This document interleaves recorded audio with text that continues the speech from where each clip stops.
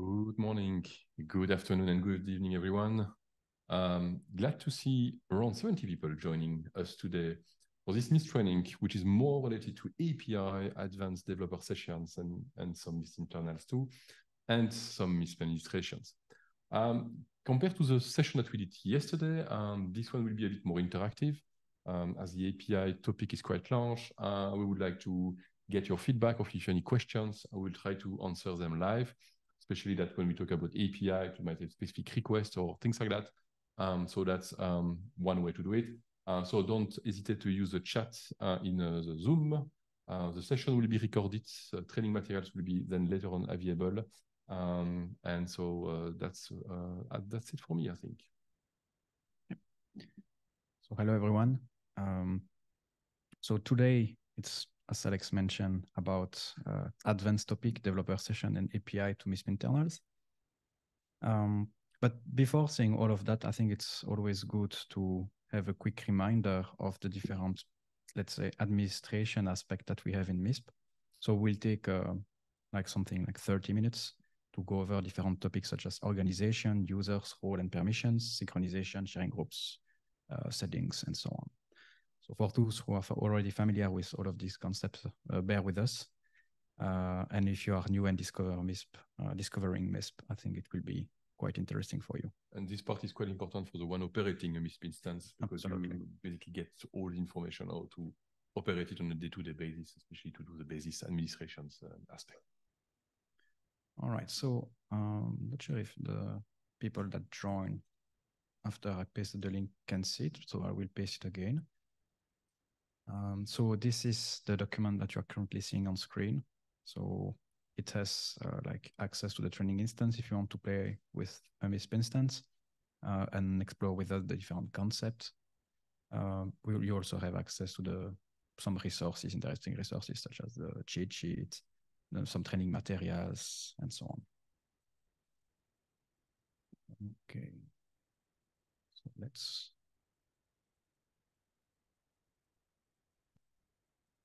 go to the training instance.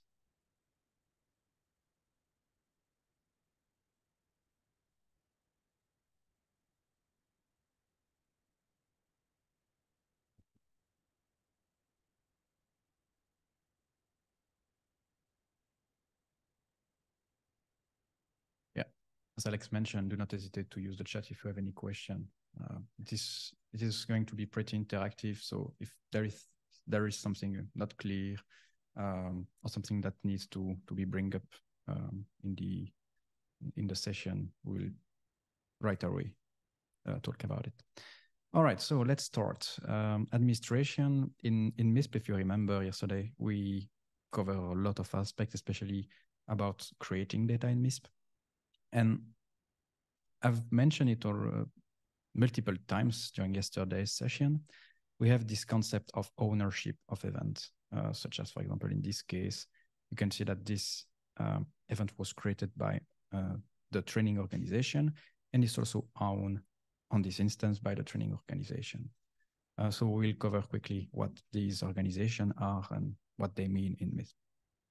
So if you are an administrator on the MISP instance, you can reach the administration index by going in administration and then list organization.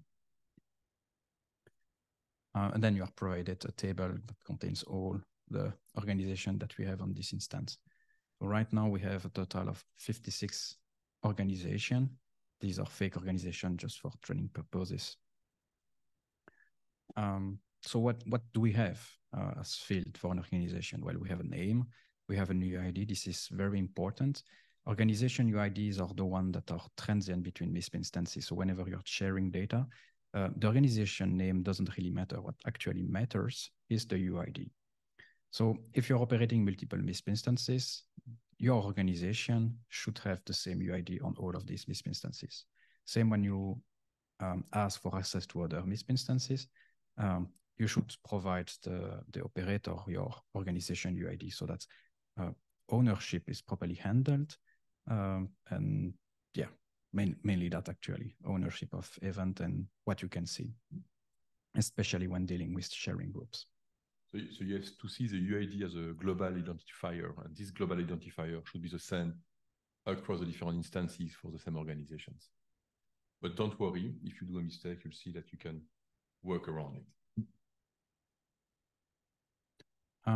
Then we have other fields such as nationality, sector, type, so on. These are just meta fields that are useful when you're operating communities. For example, if you are in an ISAC or a large community of multiple nationalities, so it would be good to have. But yeah, this is not used by MISP itself to identify things. It's just like meta information. Yeah, and then we have the amount of users and some restriction that we can have. But to cover this field, I propose that we show how you can create an organization, and I guess this will cover most of the question that you might still have. So to create an organization, you click on Add Organization. Then you can decide first if this is a local organization or not. So this one, it explains it a bit, what it means. But basically, if you are creating an organization that is meant to have users on this MISP instance, you will check this local organization. Then you have to add an identifier of that organization, and this is mainly the name of the organization. So in our case, I don't know, we could say demo organization. If this demo organization already exists in another MISP instance, you can paste the UID of that organization there. Otherwise, just click generate UID and MISP will do it for you. And then you have some optional fields that you are not forced to fill out. A description with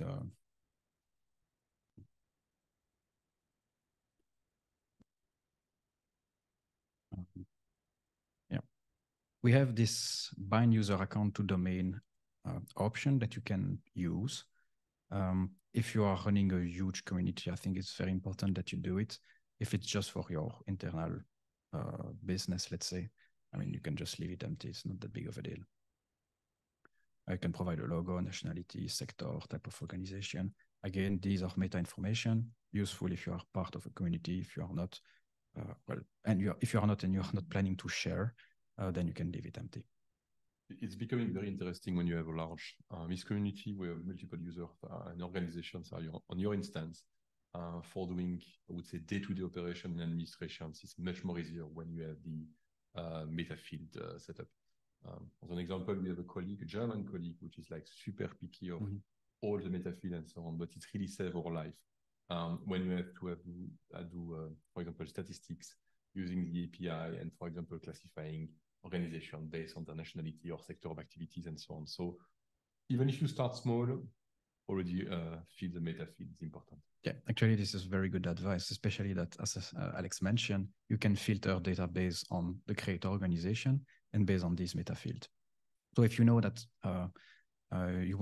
if you want to get data that was created by organization being from, example, the financial sector, then you could ask MISP to, okay, I want to see all data that has been created by organization belonging to the financial sector. All right, but yeah, in this case, let's just leave it empty. And then you hit submit. So let's go back to our organization index. And let's go over this local flag once again. So if you remember, when we were creating this organization, we had this local organization, and I said that it was to indicate to MISP that this organization can have users. Right now, we are viewing the table of organizations that are local, but you also have organizations that are known by MISP that are not local. In this example, we have 60. For example, let's take the first one, AAA. This organization is known to MISP, but cannot have users. As you can see, they all have 0 users. So why do we have this organization there? MISP is a peer-to-peer software where you share data. And sometimes you will receive data that was created by someone you don't know. So let's say you are synchronizing data from an ISAC, and over there's an organization that you don't know about. MISP will always remember who created the data, so who created the event, And as such, it will carry this organization over to your MISP instance whenever you will synchronize that data. And then this organization will appear in this list. So your MISP instance will know about this remote organization, but as it's not local, you cannot create user for it. Right, so we've talked about users. Let's see what it means. Obviously, users are users. So we can access it by going into the administration panel and then list users. And then you're provided with a list of users that, yeah, I have access to this instance. So obviously you can do multiple things with users. You can enable users, disable users. This is only if you are an admin. So what else users have as fields? So all users belong to an organization, as you can see. For example, this is the circle organization, and you can see that some users belong to this one. The training organization has many users as well. And you can see that the user account that you've been provided in the document to access this MISP instance belongs to the training organization. Maybe something important that's a concept with MISP regarding user and organization. So as Sami mentions, a user is always bound to an organization. Mm-hmm. Something to keep in mind, and a lot of organizations are asking that, in MISP, technically the element that is sharing events and so on are organizations, not users. Users are referenced for audit purpose on the local instance, but this information is not shared with other MISP instances. Mm-hmm. So privacy-wise, is always the organization that is sharing and so on. So that's why we bound users to specific organizations. If in your use case, you just have users, then those need to basically bound to a single organization, which will be their own organizations. We do that, for example, for security researchers, which are not really bound to an organization. We basically create a kind of, I would say, a generic organization for them, which is basically belonging to the user itself. But that's an important concept. Users must always be tied to an organization in MISP. So yeah, let's see the process of creating a user then.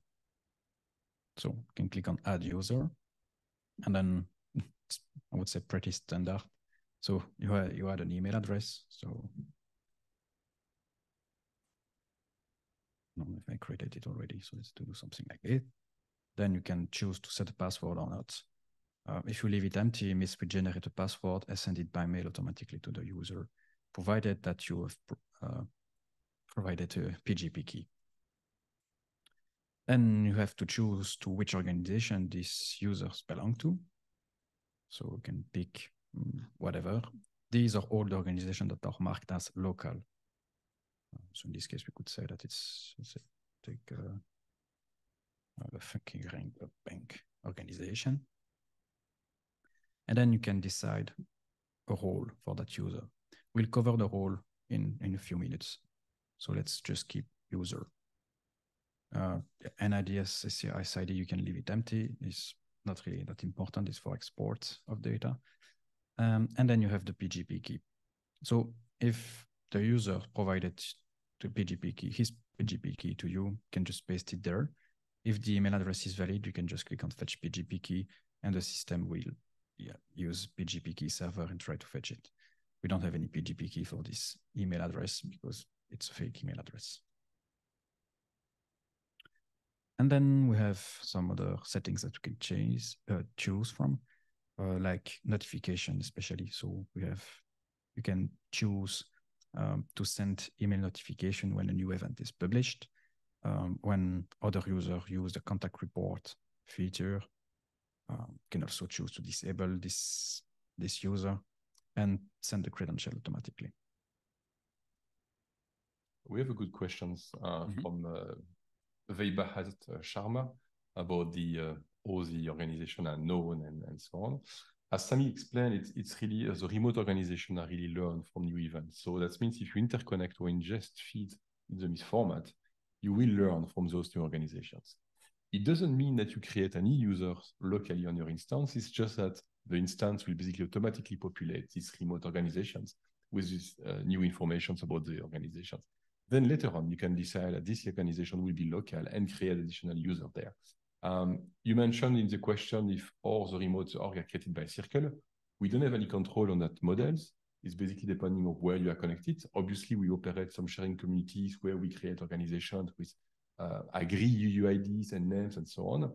But it's up to the connection that you have. So if you have a complete community, I don't know, in India, for example, which are basically different organizations and so on, those are basically set up or at least known by the information share among the different members, and that's it. So there is no central point for that.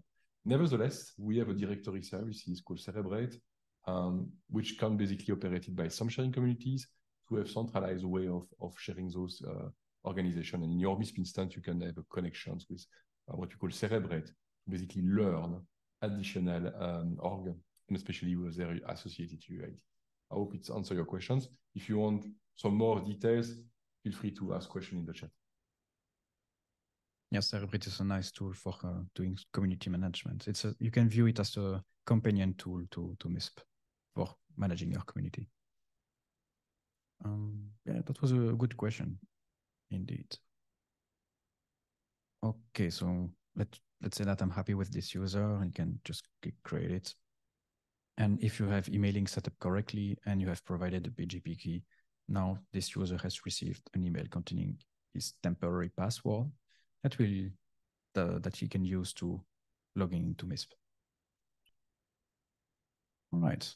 So we mentioned roles, so let's have a look at that. So if you go in administration and then list roles, you can view all the roles that exist on this instance.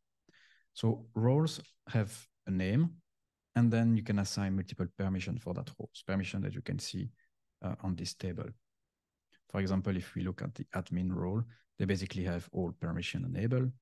If we look at the user role, you can see that some features are not available to them. For example, organ min features, synchronization action, creating tags, creating sharing groups, that kind of functionalities are not available to this role. So by default, I think we have 6 roles, but you can always create new ones. So if you click on add role, you can give a name, give some permission regarding the management of users for your organization and the publication of your event. And then you can pick the permission that you want to give to this specific role.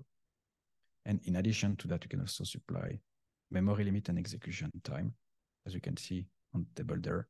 So memory limit allows you to increase the memory envelope that this role can use whenever they use MISP. So for example, if you're trying to export a lot of data at once, if you have a small memory limit, well, the request will not complete if you exhaust this memory limit, basically. And you can change it by just increasing it. So usually we have sync action and automation action that requires a lot of memory. So we usually have a larger pool of memory for these specific roles. And for the other users, we have something more standard. But it's completely under your control. You can always play with it.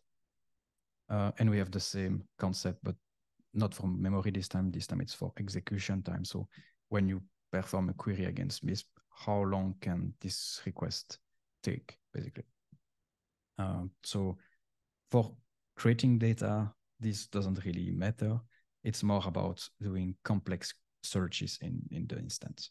So if you're trying to search for very complex,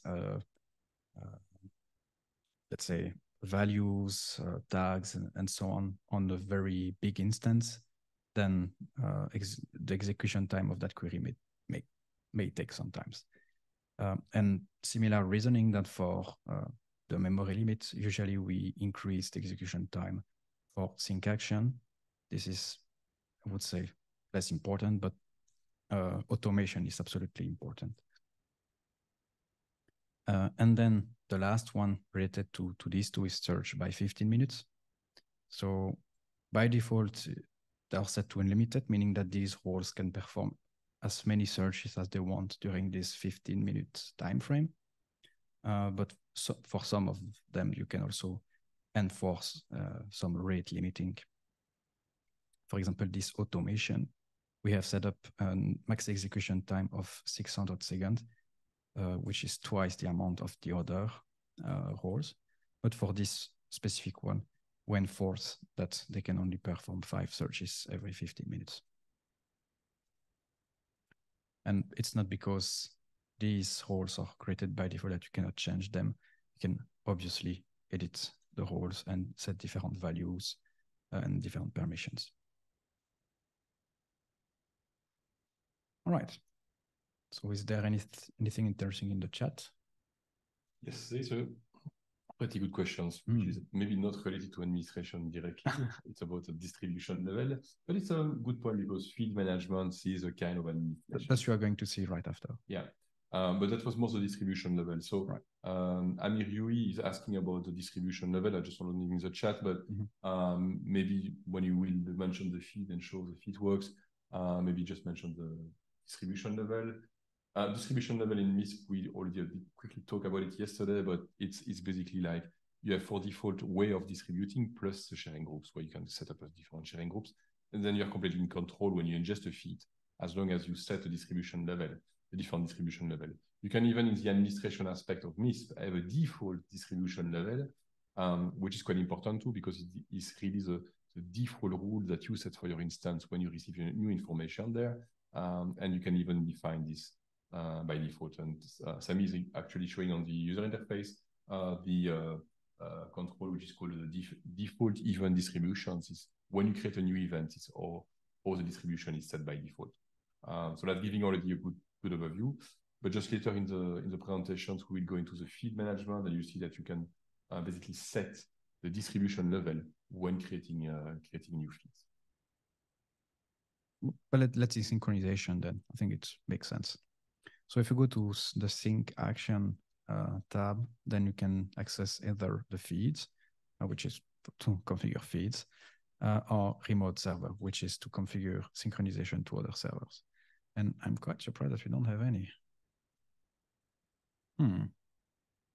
Seems that someone purged them. That's the drawback of giving access to everyone. All right, but we can create a new one, and so that we see how it goes. So first, you have to provide the base URL. So basically, the URL of the instance you want to create a connection to. So let's create a loop back synchronization link. So you just provide the URL, and then you can give the instance a name. So in our case, let's say connection. Then you have to specify the ownership and the different credential on who is the owner of this instance. So typically, you will add the organization that is the owner of the remote instance. So in our case, the training organization is the owner of this loopback connection. This is actually a bad example to use that. So if we were trying to add a connection to, let's say, one of Circle's MISP instance, we know that Circle is the owner organization of that instance. So we would pick Circle there. But yeah, in our case, as we are creating a loopback, we have to use the owner organization on this instance, which is the training organization. And then you have to provide an authorization key. Yeah, this is quite obvious. I mean, to have access to a MISP instance, you have to prove that you have access to it first, and this can be achieved by using authorization key. So I'm gonna cheat quickly. Oops.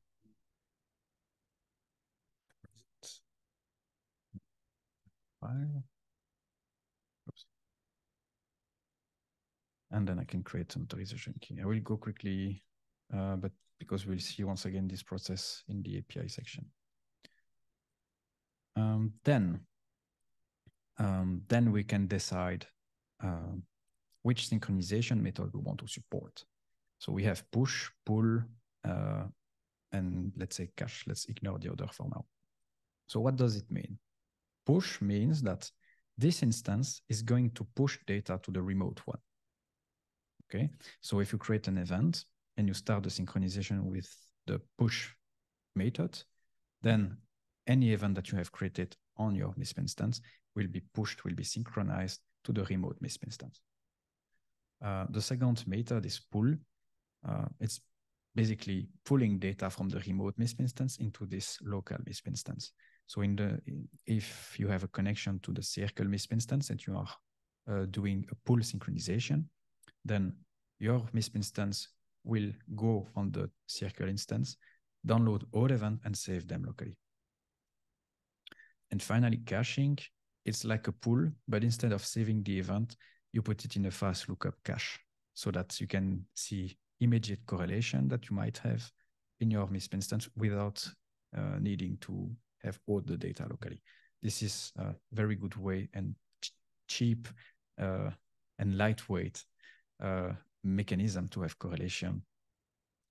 For example, if you connect for the first time to an instance and you don't really want to pull everything and basically have all the data locally, doing a caching is really a quick way to get the benefit of this instance without having actually the data on your instance. So it's nice, and it's a nice way to test if your connection is working too, and so on. We have some good question there.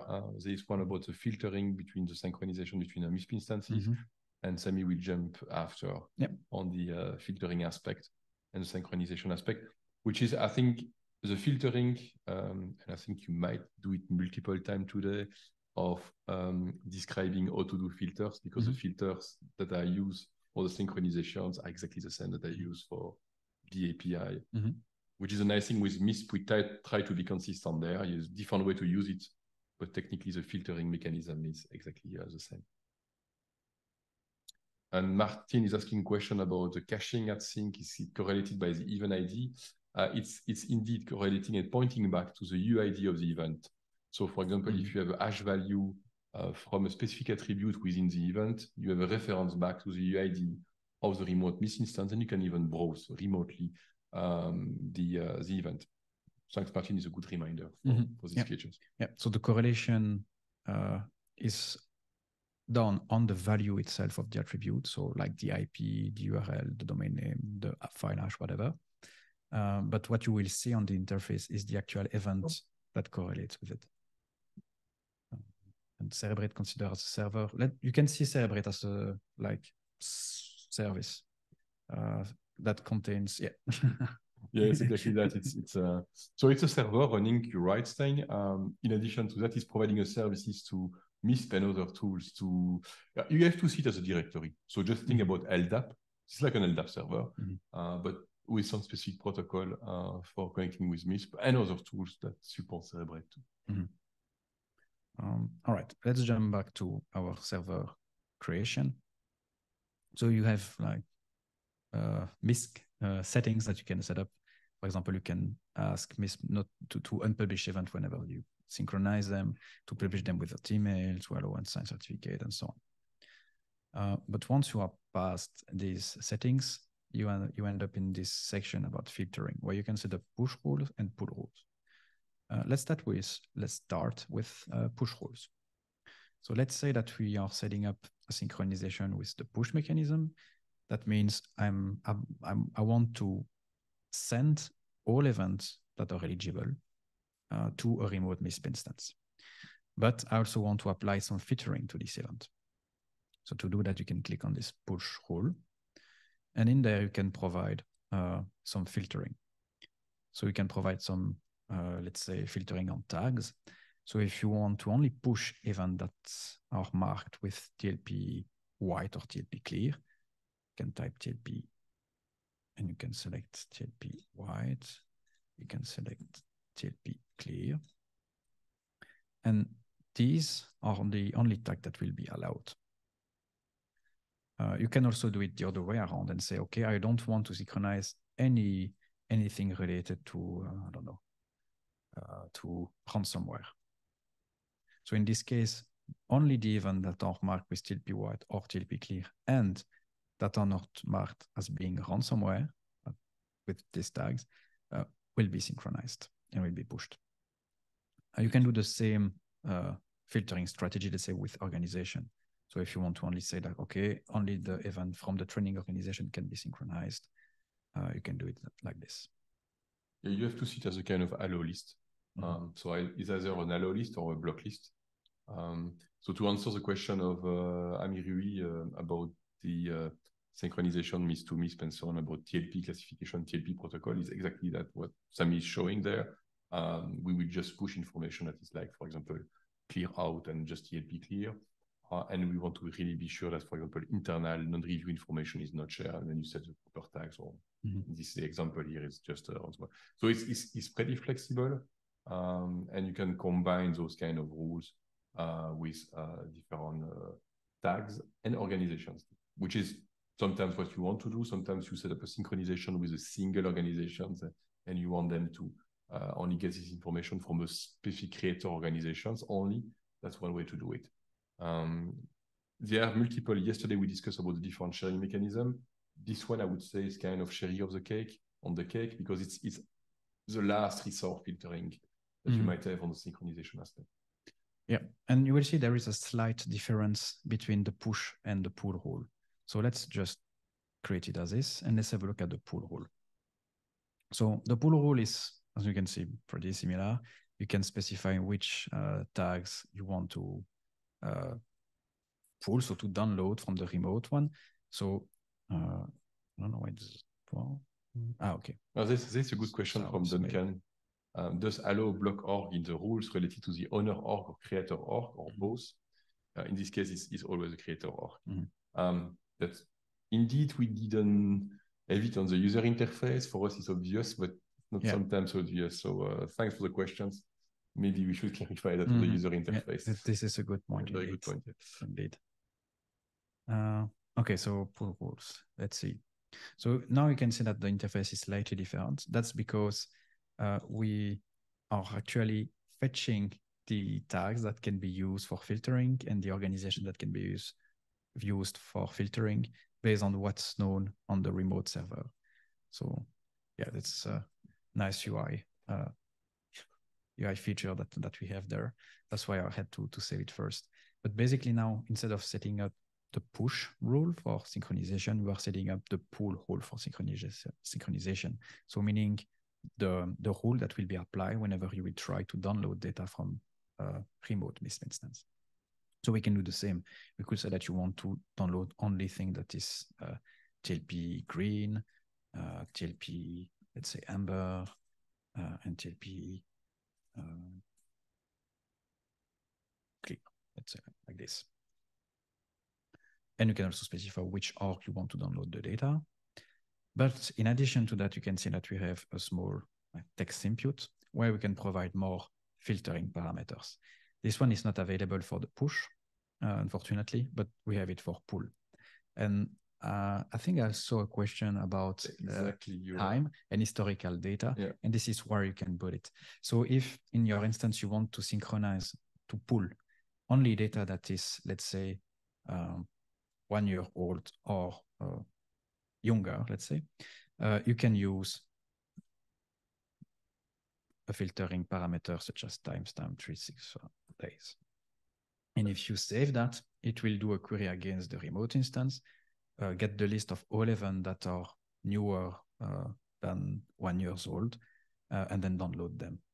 As an example, you set up a connection with a new instance. You know that they are providing indicator of compromise, TTP from some threat actors and so on, and you know that they have a huge history of like 5 or 7 years of data like we have on this MISP private sector. But you want to restrict, for example, you really want to be interested into the fresh information. So the published timestamp limit that Sami just said with the number of days can be set there too.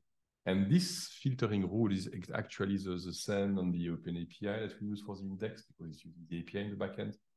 So all the parameters that you have for the index filtering are available to that. So that means you can specify the timestamp. You can, for example, say it's published, non-published. For example, you can even pull sometimes information that are unpublished.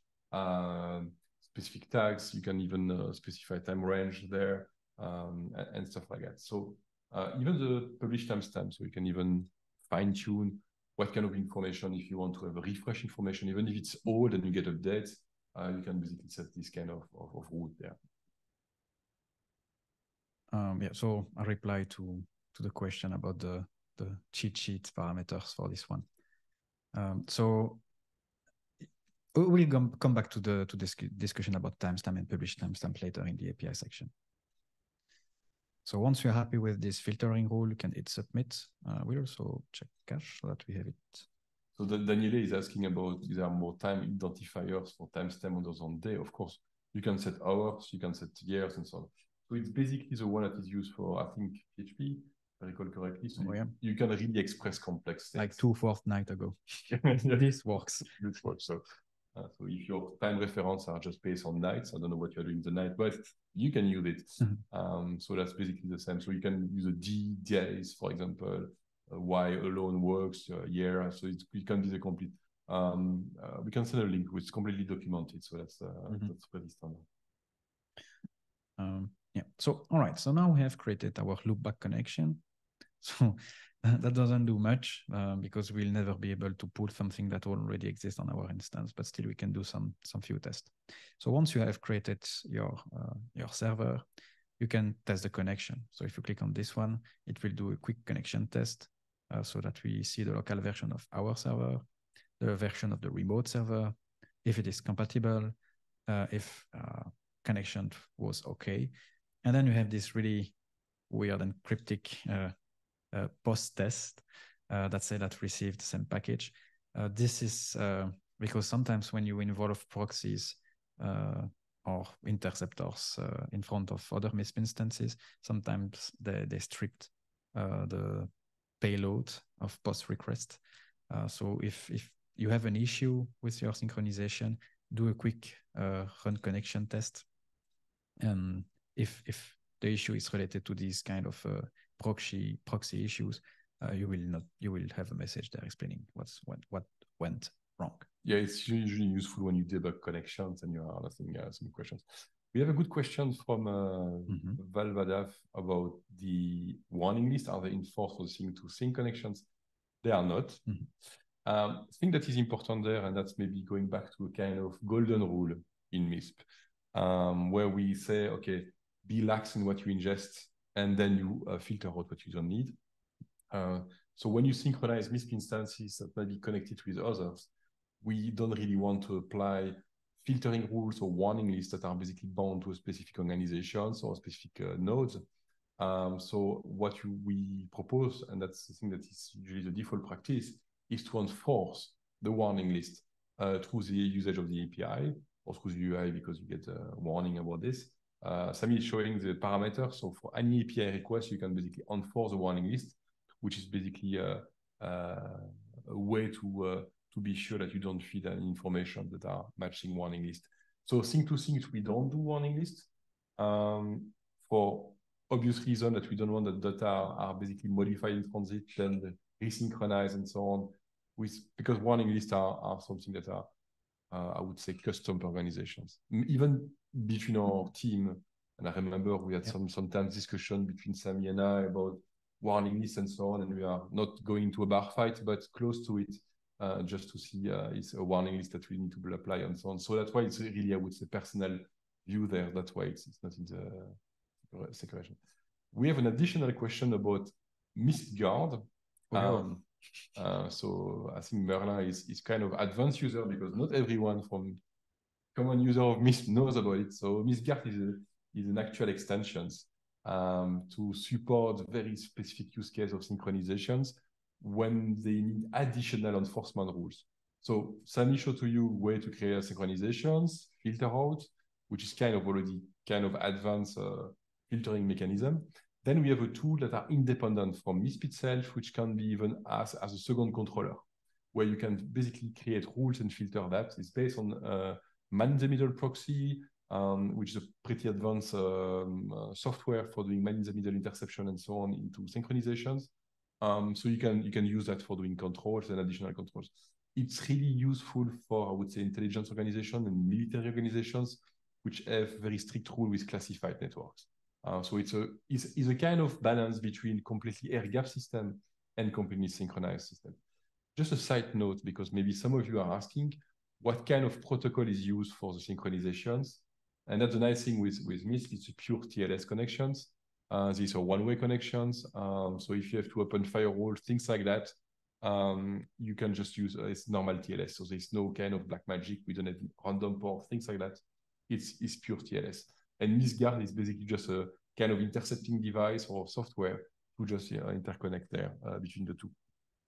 I will give a link to MISGuard.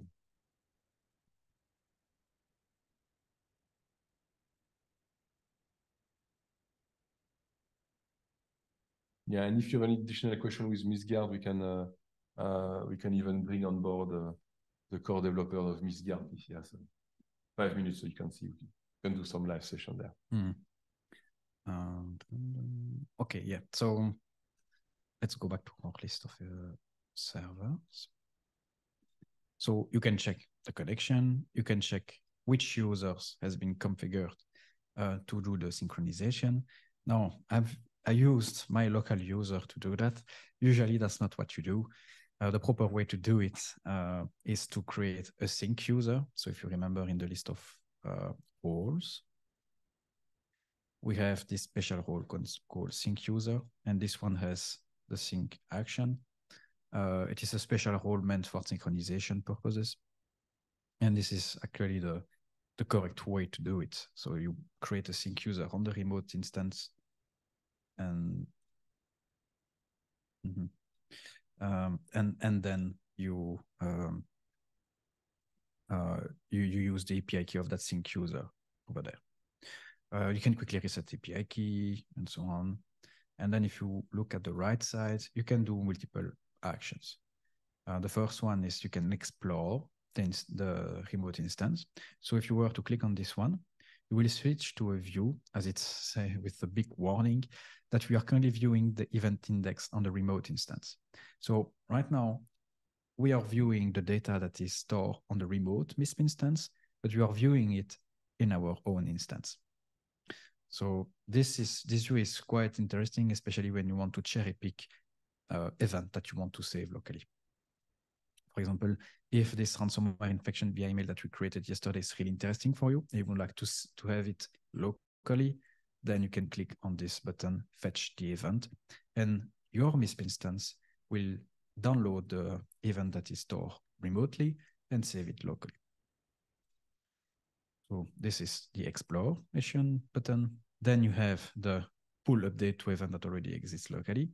So if you have events that have been synchronized or that you knew from any sources that exist locally, then you can ask your MISP instance to update these events based on what is known on the remote instance.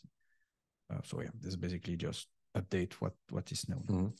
We have two interesting questions. I think the first one from Amir Rui is about, as an owner of MISP instance, can I handle the permissions on which event or feed that can be viewed by other MISP that sync to the MISP instance and not letting them to choose by themselves on which event they can view once they started to pull the feed from my events. Not sure I fully understand the questions, but for my understanding, what you want to achieve is basically what you control and how you set the distributions of that event. Basically, if you give access to your instance, the user will get access to the thing that they can see. So basically, events, attributes, and so on that are matching their organizations, matching the different rules, and so on. So you basically, when people are pulling, they will only pull this additional user directly, so that are matching the different rules. So that's the only way to control it, because you basically give access to your instance, and the instance is basically bound to the ACL of the specific users. Except if Sami found it in a different way, but I was resolving power issue. Okay, sorry right. about that. Yeah, now I have power. All right. Okay.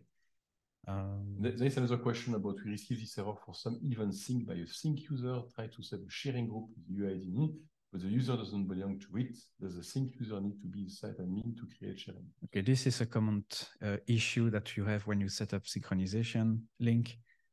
If you use an admin account to do the synchronization, then you will be able to download the sharing group on the remote side. But when you try to save it on the local side, if you're not part of the sharing group, you will have an issue. So this means that you have that one of the synchronization link has been misconfigured. So yeah, it's obviously not a sync user then. Yeah, because a sync user is a kind of power user that you basically, because he can basically kind of spoof users and sharing groups. So that's kind of an interesting thing, but be careful there to be sure that the synchronization and double check the roles because you have a check.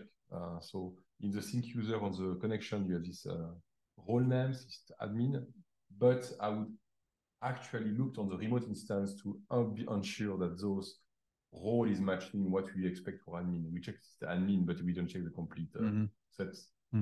Actually, that's a good point. Maybe we should also add like a full site admin flag. Exactly. And if it's yes, then show more. Yeah, exactly. Yeah, good point. Yeah.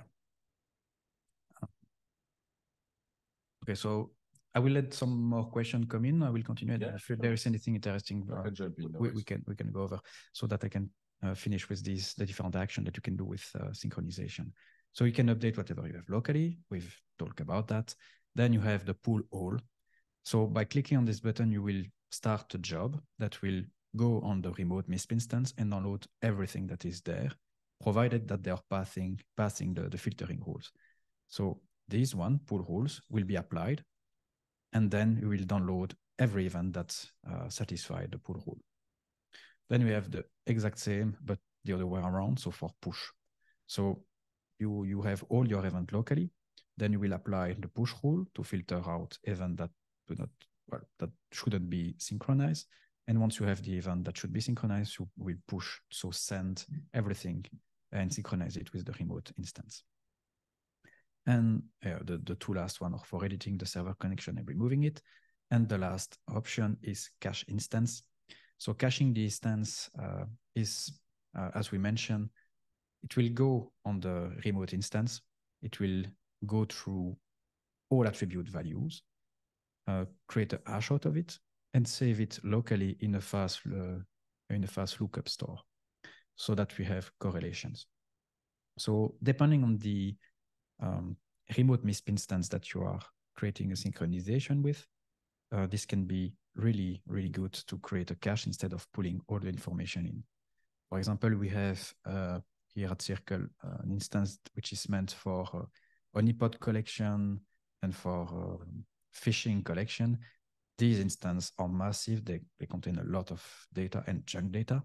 And on our production instance, we don't want to have all of this data, but we are still interested to see the correlation to these instances. So what we do is we set up the cache, and we have a job that cache it on a regular basis, so that whenever we are viewing or creating data, and we create, let's say, for example, we have a phishing incident, and then this phishing was already known by our honeypot or whatever, then we see the correlation immediately.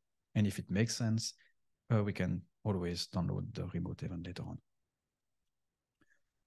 So there are also other options that we didn't cover, such as push sightings, push and pull galaxy clusters. This is exactly the same concept than the push and pull. The difference is it's not about event, it's about like context galaxy clusters, and also about the sightings. Okay, so now let's have a look at the feeds, and you will see that it's pretty similar. So sync action feeds. So you can see that we have a bunch of feeds, and let's have a look, for example, at the first one. So I will try to edit it, and let's see what we have. So you can enable the caching, can enable the feed, specify if the lookup will be visible, if you want to disable and enable the correlation, can give a name to this feed, who's the provider, if this feed is coming from the network or a local file that you have on the server. This can be sometimes useful. If you want, for example, to skip the MISP cart limitation that was mentioned in the chat, that's something that you could do, to have an external script, download the data locally, and then use the feed as a local source to feed it directly, so that you basically bypass the filtering restriction enforced by MISP cart.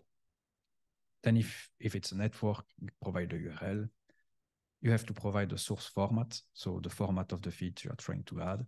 You can choose between the MISP feed, which is the MISP core format feed, let's say, a free text parse feed or a CSV feed.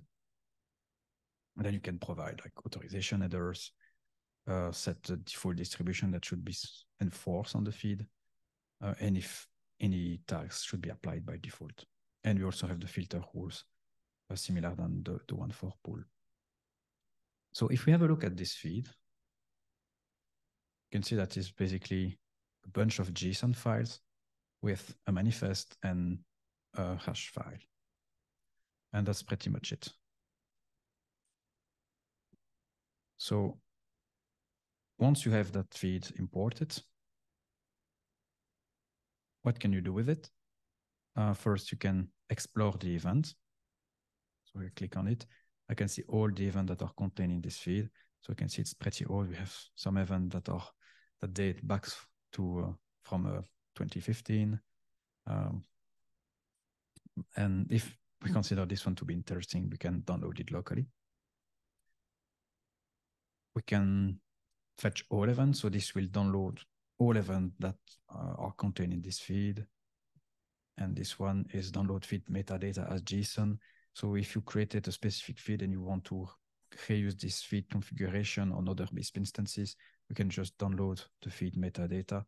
And then you have a quick import tool here in import feed from JSON. You paste the configuration there and it creates the feed automatically.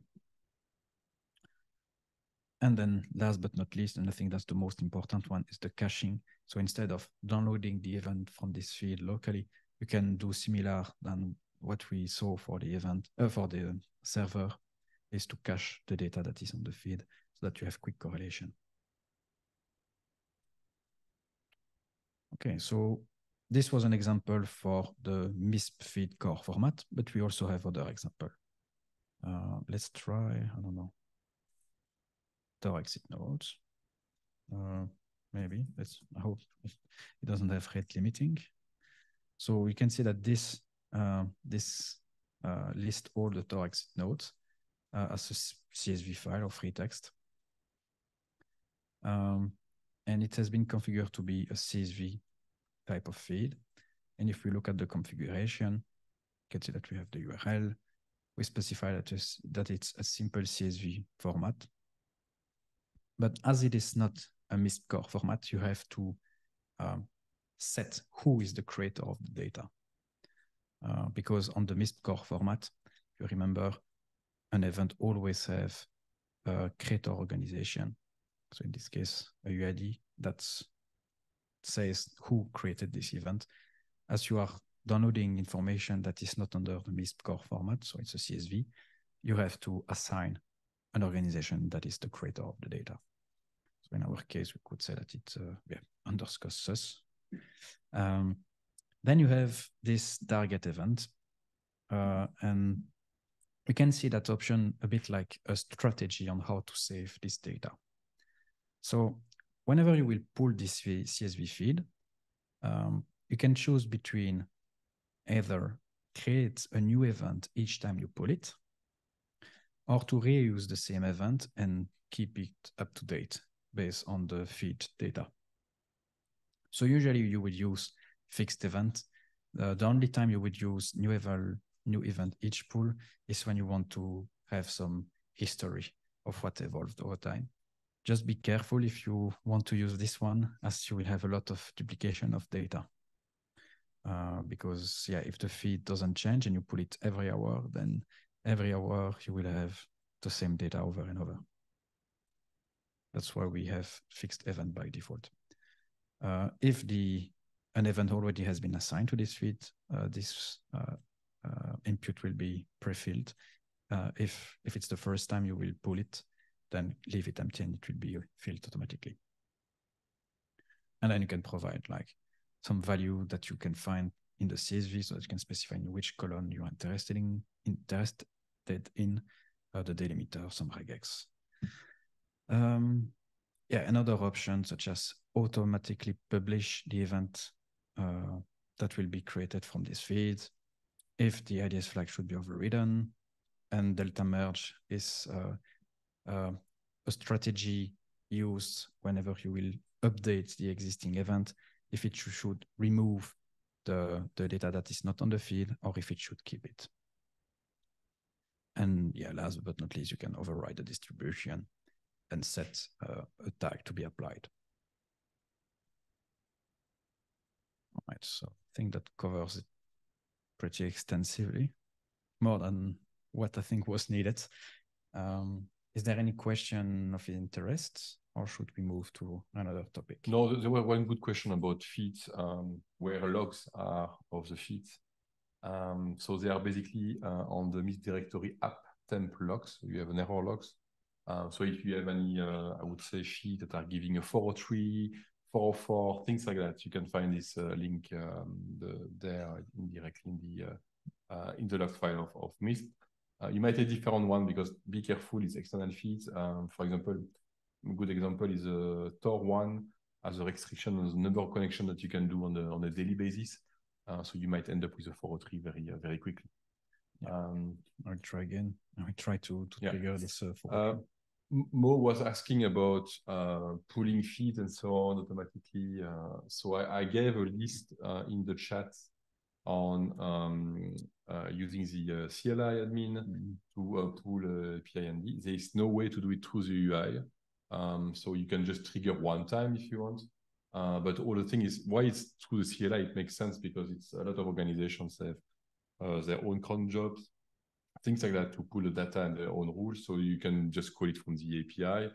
If you want to instrument it through Ansible or whatever, you can do it as you want. So that's something to keep in mind. It's and the documentation for the command line, Mo, is available on the MISP doc book directly, and you have all the documentation there. And he has another question, but I'm not sure I fully get the question. Can we also set thread feeds to automatically update once in a day? Yes, you can basically do it through a cron job on a daily basis. If you are used to cron job in Unix, which is a classical way of doing it, you can do it on a daily basis. So yeah, you say, can you guide me how to do it? Yeah, just a cron job. So it's classical thing in Unix. There's a last question. What is the best way to export all the event and attribute from one MISP instance to a new MISP instance? Both are internally hosted. Oh, that's an easy answer. We have a feature in synchronization called local. So submit show connections, and there's a specific flag there, this internal instance.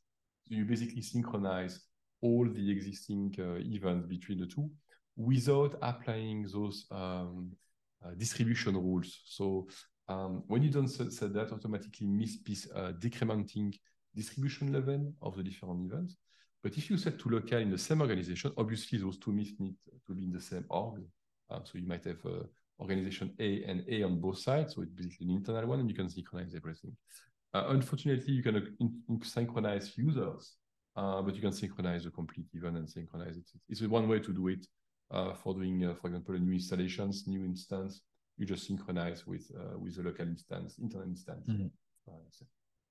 Just be careful to behave the same. Same organization on both. Good. It's pretty cool to have so many good questions today. Yeah, exactly. Okay, so now let's cover quickly sharing groups. Where is it again? There. So you can access sharing groups by going into the global action menu and then click on list sharing groups. So as a reminder, sharing groups are a distribution level that you can use. And sharing groups are basically a list of organizations for which an event can be viewed and shared with. Let's have a look how you can create a sharing group and what are the different parameters and how you can use it.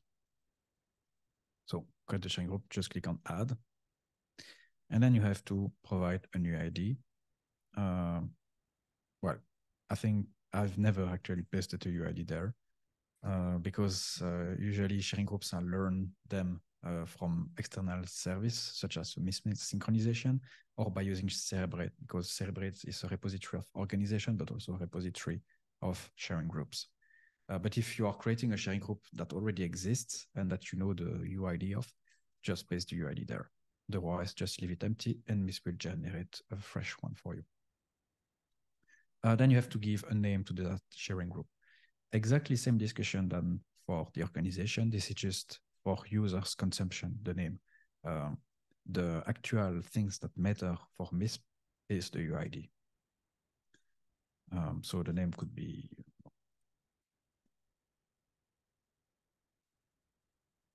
Then you have this field releasable to and description. So releasable to is also meant for human consumption, where you would describe who is supposed to be part of that sharing group. To whom should the data under that sharing group be releasable to? So in our case, you could say all organization part of the training core. You could put something also like, I don't know, all financial institution based in Luxembourg, for example. Description, similar. If you need to provide more description about that sharing group, you can do it there. Then the last checkbox is to make a sharing group selectable or active. It means that you can use it whenever you are creating data. We'll see an example later on. Then you can hit next page, and you will be provided an interface to add organization to that sharing group. So as the training organization, this is the organization I'm part of, is creating the sharing group. This organization is automatically added to the sharing group. But obviously you can add more organization. So if you want to, let's say, add a circle, I could add circle, and let's add another one. Let's add team organization. Now I've added these two organizations. So if I create data and I use this, an example sharing group, then these three organizations will be able to view the data. Any other organizations that are part of the instance will not be able to see it. Yeah, you can add a local or remote organization. This is the same discussion. Local and remote is decided with the local flag that you have at organization level. Then you have the MISP instance. So this interface allows you to specify to which server can this sharing group be synchronized with. So we have two modes, let's say. The first one is the roaming mode. It means no restriction, as long as the server is eligible for having that sharing group, meaning that the owner of the server is part of the sharing group. And the second mode is, well, no roaming mode, but then you have to specify which server can have access to that sharing group. So I think it would be interesting now to have a look at a small diagram. Going back to sharing groups, there was a question about how to limit access to specific events to some organizations when you have an access to a remote instance. That's exactly what you do, is actually using sharing group for limiting the distribution level and the distribution of information. So sharing group can be applied at event level, but they can even be applied on specific object or even on attribute level. So which basically allow to have kind of mixed things. If you want to restrict specific information to some organizations, you just basically create a sharing group. So that's the way to do it.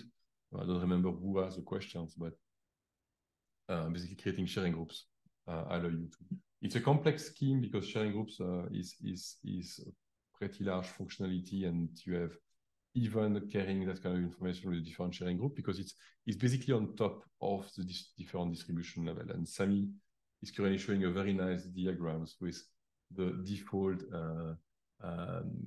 distribution level. So my organization, this community, connected communities, and all communities, and how it's reflected into the sharing group model. Yeah, but I want just to focus on the sharing group part this time, just to explain the difference between the roaming mode and listing instances that are listed on the sharing group. So we have right now the sharing group, the blue sharing group there that has these 4 organizations. And you can see that on the gray MISP instance, the one that we are currently on, this one has 2 organizations from that sharing group. So this one is a local organization and this one is a local organization. But the sharing group also has 2 others, this one and this one. So this one and this one are remote organization. But they're remote. because they don't have a presence on this gray one. Then what would be the impact of choosing the roaming mode or to listing this one? If you choose roaming mode like this, whenever you will synchronize data, MISP will look at the organization that are part of the sharing group and will look if these organizations are present or are owner, let's say, of these MISP instances. So if we check this one and we try to synchronize data under this blue sharing group, then the event will be synchronized with the red one and the yellow one because there are no restriction and because these organizations are included in the sharing group. Now, if we disable the roaming mode, I only have one, which is a bit of a shame. And let's say we've added the red MISP instance in the list of allowed instance. That means that the sharing group, the data under the blue sharing group will only be synchronized with this red instance and not the yellow one, because we haven't listed the yellow one in this list. So I hope it makes sense like this. I think having this diagram is very helpful to understand the consequences of using one of these. If you are not sure on what to do, enable it and you are good to go. And last one is the summary and save. So this is like text that explain what you're about to create and what are the consequences of having chosen these parameters. So it says that the data that will be under that sharing group will be visible to this organization, that the sharing group will be synchronized with any interconnected instances linked by an eligible organization, because we have checked this roaming mode. And if you are good to go, you hit submit and you have your sharing group created. Now, if we go to create an event, we can choose sharing group and then take the sharing group that we just created. I think it was an example sharing group.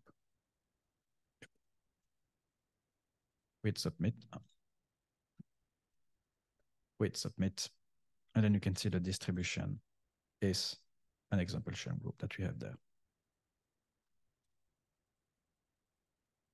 Okay. So do we have any question about the sharing group? I think it's fine. We don't. No. So whether nobody understood anything or it's clear. It's clear. I'm betting it's clear. We have a question about decaying models, but I mentioned that we can have a look at during the API. Exactly. So. Okay. So let's have a quick look at the diagnostic settings, and then that will be it for demo on the live instance. So we can access the setting by going into administration, then server settings and maintenance. And then you end up in this home page that will list critical settings, basically settings that requires attention. So you will see that we have a lot of critical settings. That's because we are either aggressive on how we consider settings to be critical. In most of the cases, you will have incorrect settings because you haven't confirmed a setting yet. So let's have a look at an example. We don't have many actually on this one. But okay, let's have a look at this one. For example, enable or block listing. It is shown as a warning. And it says that this setting is set to true. But if you look at the error message that we have there, it says that the value is not set. And we have that warning because we never confirm this setting to be set to true, and it's being defaulted to the default value of the setting, which is true. So if you want the setting to go away, you just need to edit that setting that you can do by double-clicking on the value and then just pressing this accept button, and the warning will go away. And most of the time, these critical warnings are because of that. We have one valid critical warning, which is this one, disable emailing. So on this instance, emailing has been disabled. You can see it says that as an error message. So that means no outgoing emails will be sent by MISP. Why do we consider it as a critical warning? It is because right now user cannot receive notification whenever an event is published. And whenever you create a user account, the temporary password will not be sent to that user because it is encrypted by mail. And if you cannot send mail, then you cannot send that temporary password. So this is one of the cases why we consider it critical. Okay, so yeah, you've seen that we have a lot of settings. Whenever you are running a MISP instance, I think it's a good thing to take 15, 20 minutes to go through all of these settings to really configure your MISP instance. There are really nice settings that will change the behavior of MISP and that will make it a smoother experience. So yeah, I think it's really a good time investment and will avoid you some issues later on. So we have general MISP settings, we have encryption settings, we have proxy settings, security settings. I think this one is very important as well. So some settings such as, for example, this one, REST client enable arbitrary URL, they have this CLI only warning, meaning that you cannot change that setting in the user interface. If you want to change it, you have to use the CLI tool on the server. This is mainly for security reason. So yeah, again, we have lots of security settings. Just want to show one that I think is pretty cool.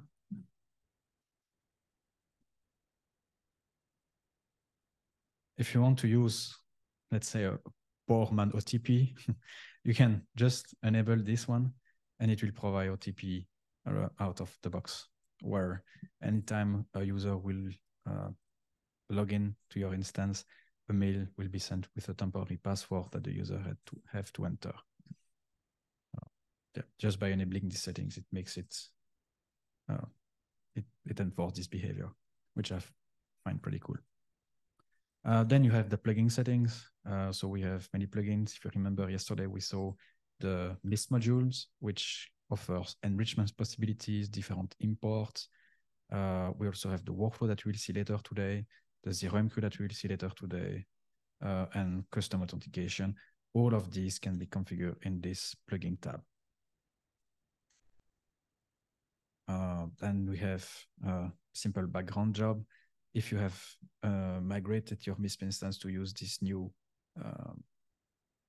service of doing background job, you will be able to configure everything there. Correlation tab allows you to select which correlation engine you want to use. Depending on the type of instance you are in, it may be worth to have a look at this one and change your ACL correlation engine. Classical example would be if you are on a regular instance, you have partners or you are running a community, then in this case, keep the default correlation engine access. However, if you are using a MISP instance only on your infrastructure or only your organization have access to it, and you don't need to have any ACL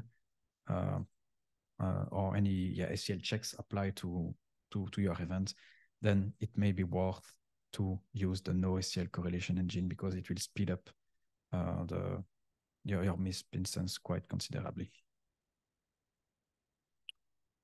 And then you have the diagnostic page, which will perform a lot of diagnostic against your MISP instance, for example, version, to check if you're up to date. This is why you can also update your MISP instance by just clicking this update MISP button. You click on it, you wait a few seconds, and then your MISP is up to date. Then you have a very interesting one, which is the security audit.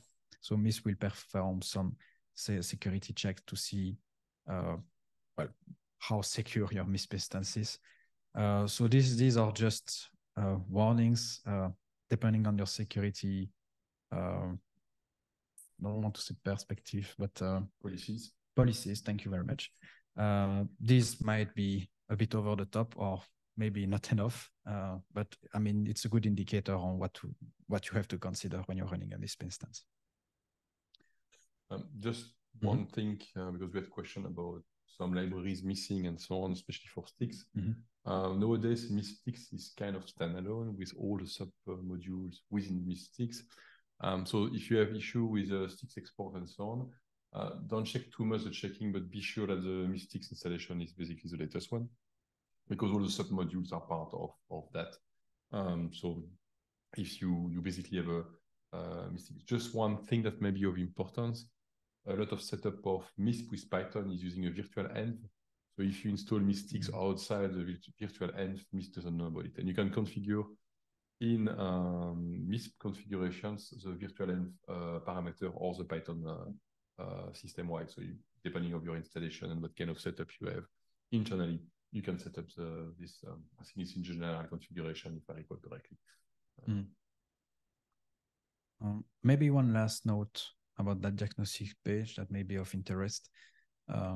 If you are having some issues where your MISP instance is becoming slow, this might be related to this specific setting, so the InnoDB buffer pool size. So by default, it is set to a rather low value, and we have provided a recommended value to which you should increase that buffer pool size. And really, we've seen dramatic performance improvement by just changing this small database setting.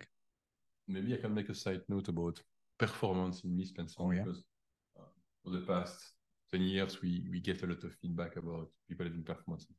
The first things that you have to check and to really be careful is a kind of sessions handlers that you have in MISP. By default, if you use a PHP session handler as a file, it's obviously a main issue, because if you start using your API and so on, it might be not really efficient. So the recommended setup nowadays, and that's depending of your setup of PHP, so it's session handler, so session_handler in the php.ini files. You need to point to the Redis one. So like that, the handler is on Redis directly. It's a good practice, but recently we had an instance where it was slow, and then they discovered that the file handler was still the default file handlers, just due to the default configuration of the operating system, so which is variable. So we have no control on that, but performance-wise, it's one first thing to check. And then what Sami was mentioning, MySQL configurations, a lot of setup of MariaDB or MySQL are not fine-tuned at all, and they are really, really basic. So that's something that you can do. This is a question from Andres Chavez, which is a good question about MISP and Elasticsearch. Yes, you can do it. There are people that integrating MISP and Elasticsearch directly, and you have different options to do it. If you want to use Elasticsearch as a backend for storing events and so on, you can use the PubSub channels. Sami will show it quickly today, but in MISP, you can, for example, for any action that is taking place in MISP, you can basically publish it as a JSON, and they are connector for Elasticsearch. So you can just do it from 0MQ back to Elasticsearch. That's one thing. Then on Elasticsearch itself, you have connector to basically interact with the MISP API to search back in Elasticsearch as a CM. So it's another option. So it's depending on what you want to do, integrate there. But for what Andres is mentioning, is more like to integrate MISP and Elasticsearch to send the event. So it's more the PubSub channel connection. There are plenty of connectors for that. We have even an Elasticsearch connector for logs, for auditing and so on, which is more like related to people using Elasticsearch for a log facility. But you can really do that in an easy way. But Sami will jump into the 0MQ and PubSub channel just after. Yeah, later on. This is part of the agenda. Okay, so I think almost done. Just the last point that I want to bring up is the worker tab. In MISP, we have a lot of, let's say, tasks that are run in the background. For example, whenever you publish an event, this is handled by a background worker. Whenever you perform an enrichment, this is handled by a background worker, and synchronization as well, emailing as well. So a lot of tasks, basically. And sometimes it happens that some of these workers are crashing. So it's always a good thing to go there from time to time to look that everything is working as expected. And yeah, so in this interface, you can see that you can view all the workers that are running, you can start new workers if you want to, and you can see also the amount of job or tasks that have been added to this queue. So if you have 1,000 or 2,000 users that needs to be notified by email that a new event has been published, then you will see that this queue sometimes is quite large, but yeah, at some point it will be consumed. And if you notice that the queue is too large, you can always start new workers for that. All right. Okay, so now we've seen a lot of basics and administration aspects of MISP. And I think now it's a good time to go over the API section to see how you can automate things and interact with MISP in a programmatic way. Maybe just one last question because yes, number of workers. Carlos Guzman had a question about, is there a recommended number of workers? And is actually depending of how large is your instance. I'll take an example. We have an instance where we have like around 4,000 users and we send a lot of emails. So technically for the worker there, I think we are operating like 6 or 7 workers because we send a lot of emails. No, on the other hand, if you have an instance that is sending like 1 email to 1 user, you don't need a lot of workers. So it's maybe a wild guess, but it's really depending of the use case. There's a cache, a default, the email one, and so on. It's really depending on what you're actually doing. Obviously, the update one, this one is a single one for the update and so on. But the email is usually the one that you want to extend if you want to send a lot of emails, or even default, depending on your use case. But I would say there's not kind of standard answer. It's really depending of how large in the instance and how many things are basically running in backgrounds. Yeah. So for me, as a rule of thumb, and this is without any argument, let's say, having twice the amount of workers than the number of CPU that you have, that's what I'm usually doing. But I mean, I don't have concrete argument to back up that decision that I just took. But yeah, there are many things to consider, and mainly how the instance is being used. Okay, so now API. Hold on. This can go away. This can go away. Okay. So for this one, I will be using my development instance, that it's a bit faster. So it has a lot of junk data there. Oh, networking again. And I have debug enabled, so don't worry too much about that. Okay, and I also have prepared a Jupyter notebook. There we go. So on the agenda, we have 2, let's say, sections on the API. We have the MISP REST API. This is the API that you will use if you want to like perform simple HTTP requests by using, for example, curl or any other libraries that is able to send HTTP requests from any programming language.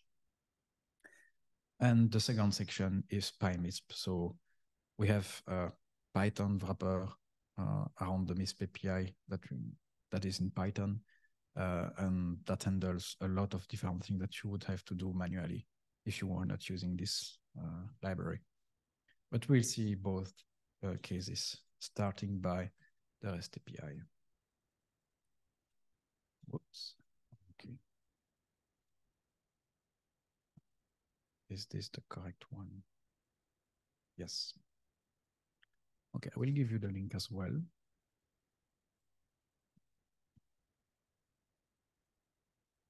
So I'm sure Alex already pasted the link from the MISP Training, but I will just paste the one that I'm currently using. So if you want to run it later on, you can always do it. Yeah. So there are, I'm not misleading. I think there are 3 Jupyter notebooks in the MISP training. So the one that Sam is mentioning is the one that he will use during the session today. But in the PyMISP the directory, I will share it with you. There are I think 3 Jupyter notebooks, something like that. with different approach, one for the search, which is more global on the different one. And this one is a kind of quick introductions to nearly cover everything. So the nice thing with Jupyter Notebook, it's you can run it against any MISP instances. So if you have a test instance or a VM or something like that, just fire Jupyter, and then you can connect and just play with the different. Okay, thanks. So yeah, you have it next to you, so that's great. So there's plenty of PyMISP notebook, how to use it and so on. And going back to the question that we had earlier about the timestamp search that we have on the filtering on the remote servers. There are a lot of examples with timestamp. Absolutely. And those filters can really apply there. So it's not only for the one using the API, it might be useful for the one setting up synchronization with other instances, because it's exactly the same kind of rule that you can apply. Okay, so I was planning to show 3 Jupyter notebook, 2 related to the MISP REST API and 1 for PyMISP. So the first one, I've pasted it in the chat, but if you go back one folder on GitHub, you will also see the query MISP Jupyter notebook. So the first one is about general APIs, endpoint that you have and how to use them. The second notebook is about queries, parameters, and some examples on the type of query that you can use to extract data from MISP. And the last Jupyter notebook that we will see today is by using PyMISP, where we will see how you can create data offline and then upload it on a MISP instance, but also how to do searches on the MISP instance using PyMISP. So yeah, in some of the point, I will quickly go over them because it's quite repetitive. And to be honest, if you want more information, you always have the OpenAPI specification. Okay, so this might be a little bit counterintuitive because right now you are looking at Python codes, but that's because I'm executing the request using Python so that I can parse the result and show some summaries in some cases in the interface. But what it's actually doing is basically just curl call, let's say. We'll just run this one.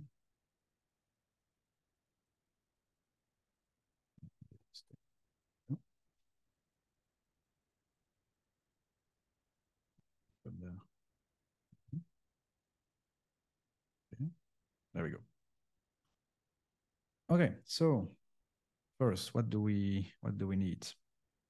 Well, to interact with the API, you first need to have an API key, right? So you can get your API key if you go to Global Action, then My Profile. Then you can click on Auth Keys. And then you can click on Add Authentication Key. Then you can provide a comment that will be attached to this authorization key. So for example, key use 9.3. You can also provide which IPs are allowed to use this API key for security purposes. If you want, you can always do it. You can also set an expiration.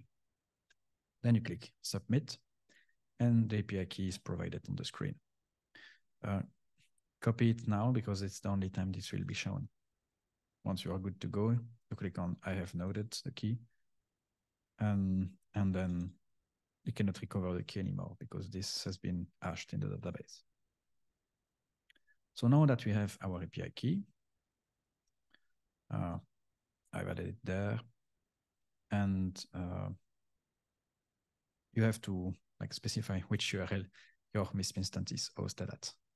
And then I have disabled some warnings and created a function to show some summaries. And then let's go actually to the usage of the API. So right now we are looking at the event add endpoint. This is the endpoint to obviously create event on your MISP instance. So whenever you're creating events, you can see that you can provide multiple parameters. You can provide date, distribution, thread level, analysis, and the event info. The only field that is actually required is the event info. The others will be defaulted to the value that you have set up in the settings. So in this case, I have created this one, event created via the API as an example, took the level ID to be 1 and the distribution to be 0, 0 being this your organization only. So let's go to our list of events. And we can see that I have run it earlier today. So let's quickly delete it so that I'm not cheating. And then let's run this command. So now I can see when you run this API call, MISP will return a blob of the event that was created. And if we go back to the interface, we can see that we created this event and we actually have event created via the API as an example with the correct distribution set. I can view this event. I can see that the event ID is 80 and I can find it back there. This is one of the reasons why also MISP returns you what was created so that you can then, from that point on, continue interacting with MISP without having to query back your MISP instance. So the ID and the UID are very useful in this case. Something to keep in mind is MISP is quite, I would say, lax and flexible. When you create such kind of event, you just set up the minimal fields that are required. And you see in the example of Sami, it's quite like, I think, like small field. And at the end, basically, MISP is setting up the additional UID, the creation organization, and so on, and get back the information. So keep that in mind. Just set up, if you have an error when creating events or things like that, just look at the minimal field and then go further later on if you are missing something. Yeah. So next point is to edit an event, so to change something. So in this case, I'm just passing a different distribution level. So setting the distribution level to be 3. So if I run this one, I get an event as returned, and I can see the distribution has been set to 3. And if I go back to my MISP instance and I reload, you can see that the distribution has been changed as expected. So yeah, this one is a bit cheating, so we'll skip for now, but I will come back to it later on. What else can we do? Well, we can also add tags to data that we created. So in this case, I'm using the endpoint tags, attach tags to object. Object being a bit misleading because we are not talking about a MISP object. It's about an object in MISP, like an entity. So it can be attribute, it can be an event. So I've provided the UID of the event that I've collected from this interface. And then I can provide the tag that I want to attach. If I run it, it says global tag successfully attached to the event. And if I reload, I can see the tag was created. What else do we have? In this case, I'm searching for event on the index. So these are the different parameters that we've already pasted in the chat several times. You can find all of them on the Open API specification, same for all the different parameters that we've been using so far.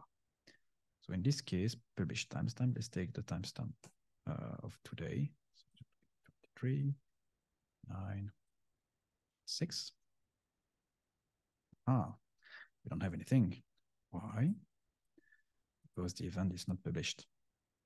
And I cannot publish it because I don't have any attributes. So we'll come back to this one later on.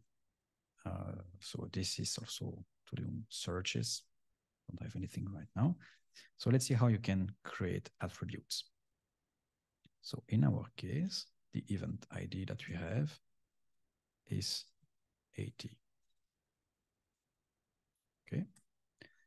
And then if I want to create an attribute to that event, I can use the attributes add, and then I have to provide the ID of the event to which I want to create an attribute. That's what I'm doing there. And then I can pass the attribute that I want to create. So if we go back to the creation interface, the only 2 fields that are actually required when you are trying to create an attribute are the type of the attribute and the value. The others can be defaulted to some fallback values. So in our case, I'm setting the attribute to be of type IP destination and the value to be 8889. So if I run it, it returns me the attribute that was created with the UID. And if we go back to our event, then now we can see our newly created attribute. So let's have a look at what happens if we try to create an attribute value that does not validate the type. So if I'm choosing the MD5 type, attribute type, obviously the value must be a valid MD5 file hash. So not file hash, sorry, MD5 hash. And in this case, it's clearly not the case. So if I try to run it, you can see that I got an error and it explained me what went wrong. What I can also do is edit attribute. So I will grab the ID of that specific attribute. And in this case, we have created the attribute with the value 8889. And what I will try to do is to change it to this value, but also turn off the IDS flag by setting to IDS 0 and add a comment. If I run this one, I get the attribute back, and we can check in this result that the IDS flag has been turned off, that we have added the comment, and that the value has been changed. And if you go back to this, to MISP, and we read out, you can see that it matches what we just did. This one is a bit advanced, so I will just skip it. But so let's have a look at object now. So you can also create object using the API. And I think this is one of the reasons why people prefer to use PyMISP instead of using the whole API of MISP. It's because there is like a lot of things to do, especially when you're dealing with object. So you have to first pick an object, the correct name of the object, the correct template of the object, the correct version of the object. So it's really annoying to do manually. Yeah. Just a reminder, it's in this case, Sami is showing you the usage of Python with a direct call. So meaning that it's a direct API access, just like if you're using curl, for example, to use a MISP API. On this one, like he mentions, PyMISP has a Python-esque way of using it. To go a bit further, and that's for creating objects and so on. There are plenty of nice features to make it easier for day-to-day operations. Yeah, and I just had time to read quickly the chat, and I see that there is a question to have function to add an event right away in the in MISP, and yes, there is one in PyMISP, and we will see that in a minute. Well, after this, the query MISP notebook. All right, so let's see what happens if we try to run this one. We got the object back. I think the question was related to the API access. It's more like should allow it to limit the endpoints. Oh no. So that's why I answer that there is no really API endpoint function for filterings. Nevertheless, some roles have limited API access for some part. Like for example, the tagger rules, you cannot tag if you cannot basically have this role. So I'm sure for Jorge, if you have you want to refine your question in the chat, feel free, because even both of us have different understanding of the questions.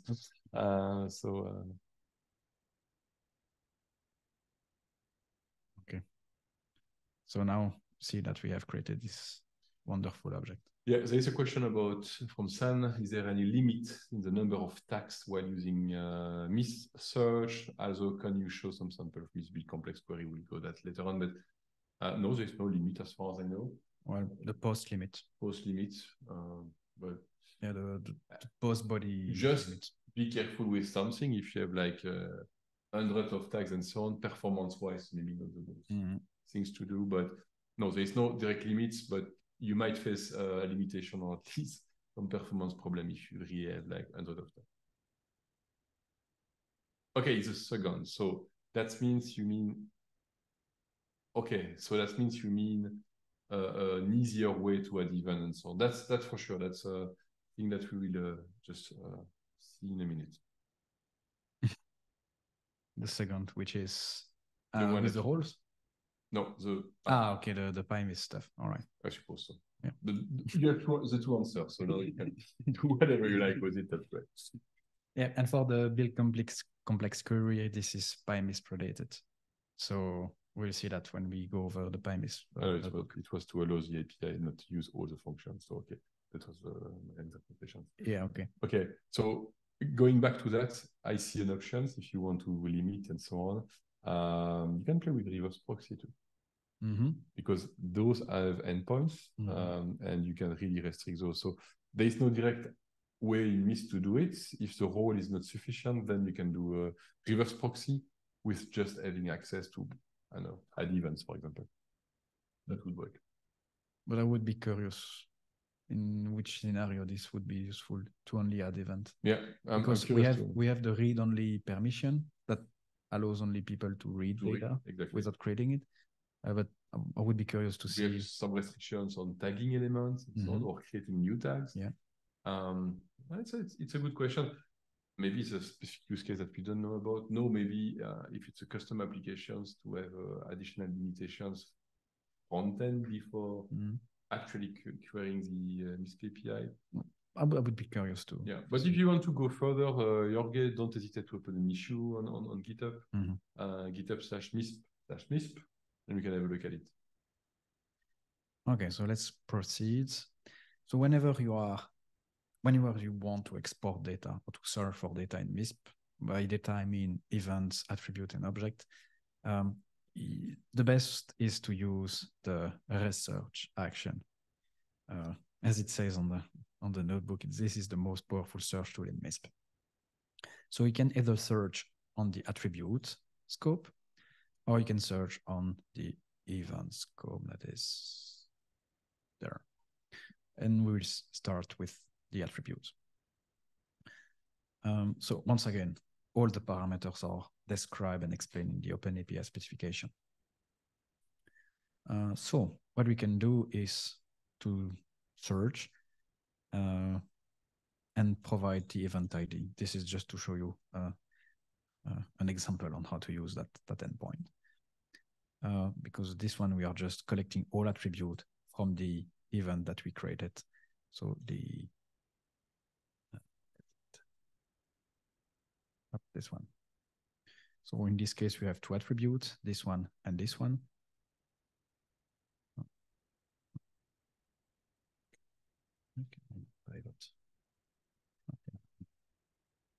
And then we see count 2, and then we have the first attribute with that value, and the second attribute with that value post that we have here. Yeah, so let's see what else we can do. Just one logistical question. I have a private question about any break soon. We can do a 5-minute break. We can do a 5-minute break. On the other hand, if Sammy and I, we feel confident to just go to the 5 o'clock, it will be recorded. You can see it back if you want. I mean, it's up to you. You can choose. I'm fine too. So we can continue and go on. All right. So for the one that sent me the questions, it will be recorded. So don't hesitate to move away from your computer. Yeah, and check it back later on. And check it back later on. So no worries. Yeah. All right. So what else can we use to filter data? So in this case, I'm restricting on this event specifically, so that I don't have a bunch of other results polluting the interface, the notebook there. So we can search based on the type of the attribute. So if I want to export all attributes that are of the type IP destination, that's what I have there. I'll just comment this one for a sec. I run it and see I have count 1. You can also search on the value. So in this case, we are searching for all attribute of type IP destination that start with 1, 2, 3. We don't have any, so we have no attribute. But if I were to do like 1, 2, 7, 0, and then like this, then we have 1 because this attribute starts with 127.0. And then this is the wildcard operator. So you can use a wildcard operator for the value, for the type, for tags, and so on, as you will see later on. Now, in some cases, you can delete attributes. So let's, oh, invalid template, okay. So let's create a fake attribute. All right, let's publish the event quickly. And let's delete one, let's say this one. So when you delete an event, an attribute, it's not really deleted. It's actually what we call soft deleted. So we just have a flag that marks this attribute as deleted. The reason why we do that is to be able to revoke an attribute on remote instances. All right, so if you want to check all attributes that have been deleted, you just need to click this deleted button. Oh, actually I have R deleted that one. That's not good. So I can do that. There we go. So I have it soft deleted now. And when you are using the API, you can specify the state of the deleted flag. So if you were to use 0, that would mean that you want to have attributes that are not deleted. So in this case, we have post, this one that is not deleted. You could say that you want to have attributes that are deleted. And then we have this one. And you can use an array to provide the two value. This syntax is actually similar to this one, so it's an OR. So in this case, we would find all attributes that are not deleted and that are deleted. And if you run it, now we have two attributes. Okay, then one of the most used features to filter things in MISP is by using tags. So you can do, there is various ways on how you can use this one. So we can do searches on like simple tag name. We don't have any, so let's add one quickly. What is that? No. I want to restore it. Yes. And let's add, what was it again? TLP white. You're not really compliant with the new TLP regulations. This is an old notebook. Okay, that's fine. So now we have our wonderful attribute. You can also ask MISP to get all attributes that are either marked as TLP white and TLP green. So let's add TLP green for this one, so that we have it also included in the response. So you can see now we have the two attributes. You can also ask MISP to return all attributes that don't have the TLP green attached. So by don't, I mean not having the TLP green, and to express this negation part, you just put an exclamation mark in front of the tag name. So if I run that, the attribute that doesn't have the TLP green tag is actually this one that has the TLP white. Interestingly enough, I don't have anything because I have TLP green on the top. Let's remove it quickly so that we have the expected result. There we go.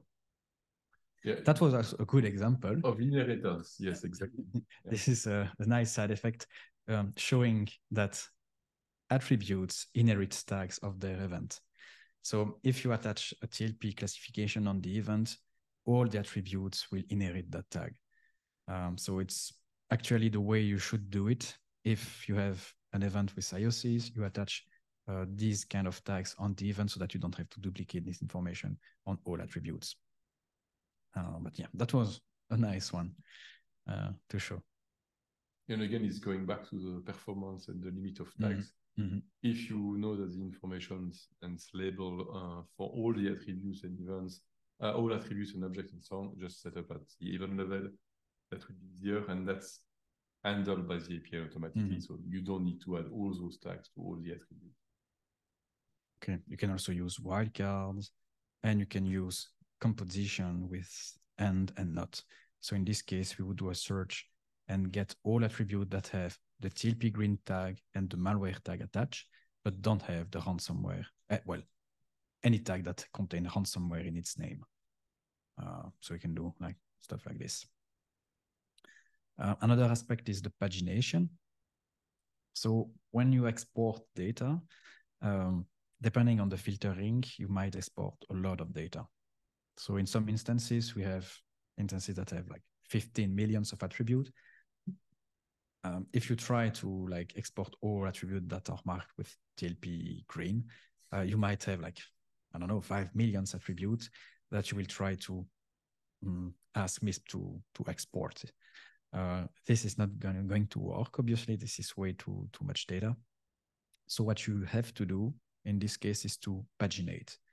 So you can provide, for example, a limit of, I don't know, 1,000 or even 10,000. I think that would be fine for attributes. And then you go from page to page. So in our case, just to show an example, I will ask the first attribute of the event. So you can see we have this one. And then I can increment the page and get the second one. So usually you would put a higher number like 1,000 or 10,000, depending on what you're trying to export. And then you paginate until you exhaust everything. So if I go to page 3, now I don't have anything because I only have 2 attributes. So I think the recommendations is to paginate by default. Yeah, because you never know which kind of instance you have on the other hand. You don't know the data that are behind and so on. So paginate, and you always say you handling of 500 because timeouts, things like that, because the result is not still on your client side. So paginate in all the cases, that's usually easier. Yeah, you have some precision as well regarding filtering about timestamp. We have 3 types of parameters. We have publish timestamp, just timestamp, and event timestamp. And they all mean something different. So publish timestamp is the timestamp at which the event was published, was last published. So in this case, it's this time. Timestamp is the time at which the data was last modified. So in this case, it is not fully shown, but it is this time. Because I've published the event, but then I changed few stuff. Like if I toggle this IDS flag, this attribute has been updated, and the timestamp of this attribute is higher than the timestamp of the last publishing. So it's depending on what you want to export, makes sense we use either the publish or the timestamp. I would say if you want to export data to be fed to your productive tools, use the publish timestamp. And the event timestamp is only accessible on the attribute scope. Is if you want to get attributes, but instead of using the timestamp of the attribute, use the timestamp of the event, because events have a timestamp and a publish timestamp. The reason behind, and just one example, you might have, for example, an event that is quite old, but which is regularly updated. And you sometimes doesn't want to feed your systems with such kind of event, which is kind of, old, still expired, but still there some addition there. So you will use even timestamp then. So previously we had a question about enforcing warning list, and yes, it's good because that's what we are going to see right now. So I will just comment out this one and provide the correct this. No. This. There we go. So now I have all my attributes, but you can see that we have a potential false positive because this attribute is tripping over a warning list, tripping over the warning list of known IPv4 public DNS resolver. And you can see we have a small notification there. The enrichment is a bit annoying in this case. But yeah, so we have it. And what you can do by using the enforce warning list parameter is to ask MISP to filter out any attribute that are tripping over warning list. So we had 2 without it. Now if you run it, we only have 1, and which is the one that do not have a warning. If we disable the IDS flag, we don't have the warning anymore. And we should have both attributes. Just don't forget. Oh, I know. No, my instance is badly configured. Yeah. Because this one is enforced on all. Yeah. Just one thing regarding warning list. Don't forget to enable the warning list because by default, warning lists are not enabled. So it's what you can select. I may have messed up with my settings there, but this is my dev instance, so I'm not that worried. Yeah. Because I touched that a bit. Maybe if you go to the input filter to just where to enable the warning list. Good point. So you basically have an index with a warning list. You see on this instance, some are enabled, not that much, I think. Yeah, just two, which are the DNS resolver. But so you can select which one to apply. It's really depending on the use case. I would say if you are strictly feeding system and so on, usually you want to enable as maximum as you can warning list. If it's just for some analysts and so on, sometimes you just want to have a selection out of this. And you can even add manually warning list into the systems. So it could be, for example, custom warning list for IP infrastructure in your networks or your sandbox, for example, IP addresses. Yeah, it's pretty cool to add warning lists. If you know about your infrastructure, you can also prevent and have warnings in the user interface that you enter details about your infrastructure. We have a question in the chat. I will just repeat the questions so if it's in the recording. Is it possible via the API to add an attribute on object like IP or domain and in the same time execute enrichment on the same attribute object and add all those details to the event? Yeah, and the answer is yes. Yes, in multiple steps. Well, yeah, you can do it via the API, but there is actually a better way to do it, and that's why we are a bit speeding up. It's by using workflows immediately. So in MISP, you can create workflows that execute automatically when something happens in your MISP instance, and one of these execution can lead to automatic enrichment of attributes. That's why we are speeding up a bit, because we have 1 hour remaining and a lot. Yeah, so the automation aspect, what we show right now is the API usage through PyMISP, but then a lot of basically activities like automatic enrichment and so on can be done without using the API by just using the workflow. Yeah, so we mentioned that MISP can export data under multiple formats. So in this case, I'm using the RPZ export format. So I don't have much, but you could also export it as CSV. And the way to do it is just to supply return format, and then you provide the return format you want the data to be exported in. So the list of supported return format is again on the OpenAPI specification. Let's see if we have anything relevant. Adding sightings. I don't remember if we show how to add sightings yesterday. I think so. But anyway, it's not something that you usually do manually. If you want to add sightings and say that you've seen that IOC, you would do it via the API. And that's the way to do it. So you go use the sighting add endpoint, you add the value that your SIEM or IGS so, and then the sighting will be attached automatically. Yeah, you can. There's one I can skip. You can also manage your instance with the API. For example, in this one, we are creating a new organization. With this one, we are creating a new user. You can create sharing groups and so on. But yeah, this is nothing like... There were questions about using API for integrations with notification system or EIM systems. You can use those endpoints through your IAM, for example, to automatically create sharing groups and stuff like that.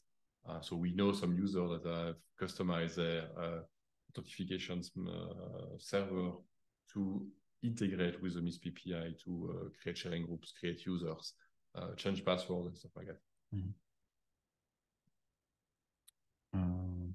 Yeah, I mean, it's nothing that complex. I mean, just have a look at the OpenAPI specification and you will see that it's mostly makes sense. I mean, if you want to create an organization, go on organization/add. If you want to add a server, go to server/add. If you want to create a sharing group, go to sharing group/add, and then provide the information.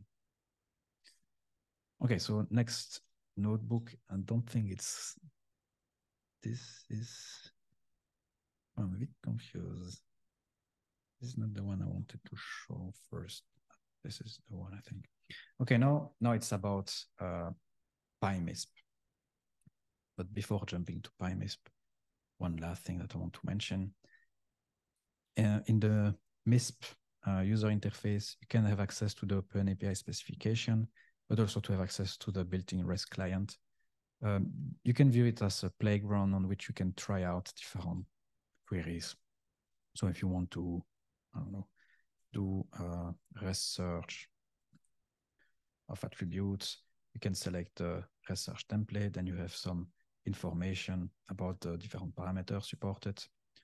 You can enter your API key and then enter anything that is relevant for filtering, and then you can run the query. Just example before that.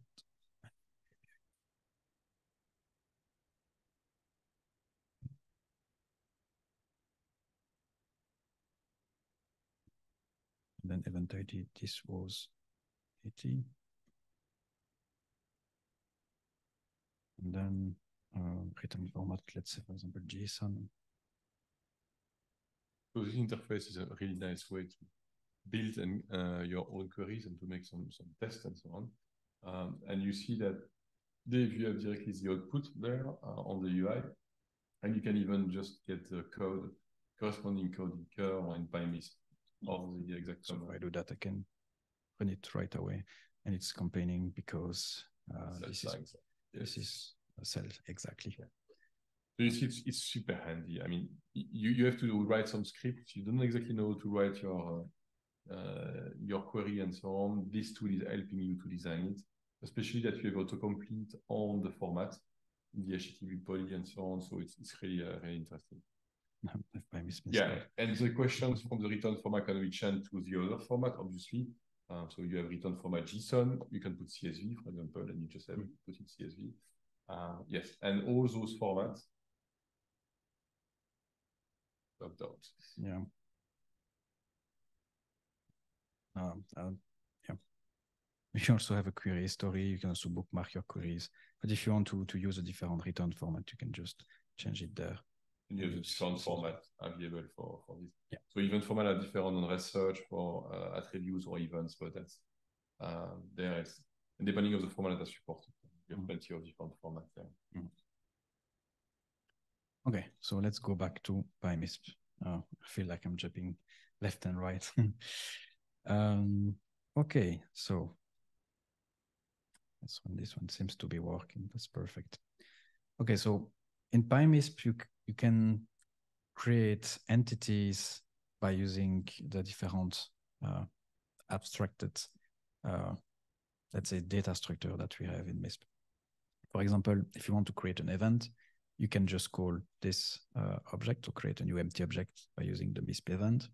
Then you can assign the different properties of that object, for example, creating the event title, the different distribution analysis, and thread level. And then if you call the toJSON on that MISP event object, then you have the JSON representation of that MISP event. Now, it should be noted that we are just creating this in memory, like in the Python execution context. Nothing has been pushed to MISP. MISP doesn't know about this event. If I go back to my MISP instance and I try to reload this page, obviously I don't have this event created because it's just an object that is created in the script. If I want to have it in MISP, I need to use the PyMISP MISP client to send this event. And we'll see that at the end of the notebook. But basically, you can interact with these objects and create fully fledged event. That's a good question. So, was the SQL debugger on MISP instance with Samish seems a good way to understand how to use the data interface with SQL. So it's just a debug mode on. I mean this one. Yeah, that's because I have debug enabled. You have just a debug enabled, so you can just like go there and look at it. So I have debug and SQL dump as well. Very useful to analyze why queries takes a lot of time. Yeah, for debugging and so on, it's one way to do it. Yeah. Thanks for the questions. It's good questions. But please don't enable this if you have MISP running in production. Exactly. Yeah, you might leak some data that you don't want to share with other users. We've seen that. Don't tell all the details. Yeah, okay, so we have our event. We can also add a tag by just calling the add tag function on the event. So we can see now we have the tag TLP white that has been added. You can modify by setting a date. So you can see there are various ways on how the PyMISP handle the dates. So you can just provide a string. You can provide a weird text format supported by how Python date parsing work. You can also use datetime libraries. So you can do today, set the date to the datetime object. So yeah, you can do various things and they all will work seamlessly. You can also obviously add attribute to event. So in this case, we are using the add attribute function that is available on the event object to add an attribute of the type IP destination and then the value. And if you want to provide additional information such as the category, the IDs, the distribution, and so on, you can always do it. You can see the type of the attribute is a PyMISP attribute. And if we dump the content of this attribute to JSON, we can see that we created an attribute of type IP destination, and the category and IDS flag was automatically set based on the defaults. And the UID was even generated automatically. These are the kind of things that that you have to do manually if you're not using PyMISP. Yeah, so PyMISP try to be clever, and you don't have to be worried about, okay, what kind of default field I have to put and so on. It's basically PyMISP is doing it for you. So we can add a second attribute, so call attributes second that we store the result in this variable. We can modify an existing attribute by just changing the property, like doing a new assignment. We can also add a tag. So two ways to do it. Either you go back to the event object, you access the list of attributes, then you take the first attribute of that list, and then we add the tag. Or you can directly use the variable that was assigned there when you use the add attribute function. Both of them work. And then we can dump the content of the event. Not really readable. Let's see if we do this. That's not better. It is slightly better, but it's shown as MISP attribute. It's not what I want. Yeah. So yeah, you would find the tag for the first attribute and the tag for the second attribute in the list. You can do deletion. You can mark an event as being published. Instead of using these add attribute function, you can create an attribute similar to the way we created an event by using the MISP attribute object constructor. So we'll use it directly. So we have a MISP attribute object. You can also load data from JSON directly. So this is a valid JSON string, and you can create an empty attribute and load its data from the JSON by using the from JSON function. Yeah, so you can also create objects, and you will see how easy it is to do in PyMISP compared to what you would have to do by using the raw API. So in this case, we are adding an attribute, nothing fancy. This line creates a MISP object. So we create an object of type domain IP, and we provide some default attribute parameters, like this one that we created just above. Then we can assign a comment to this object. This line creates another attribute that we add to the object. So see, MISP object is this object there. And by calling the same function that we used on the event, we can add it inside the object. We can also tag the attribute and add more attribute to that object. And finally, we can add this object to the event. And this is what we have at the end. Unfortunately, it's not not shown. So I would want it to be shown. But if you want to, maybe you do a JSON dumps of the output. Dumps with an S.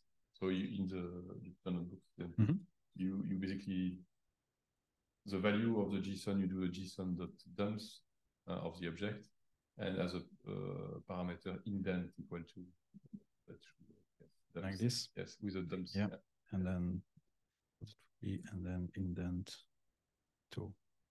Yeah. And I guess I need to do this. So yeah, first to convert as a JSON.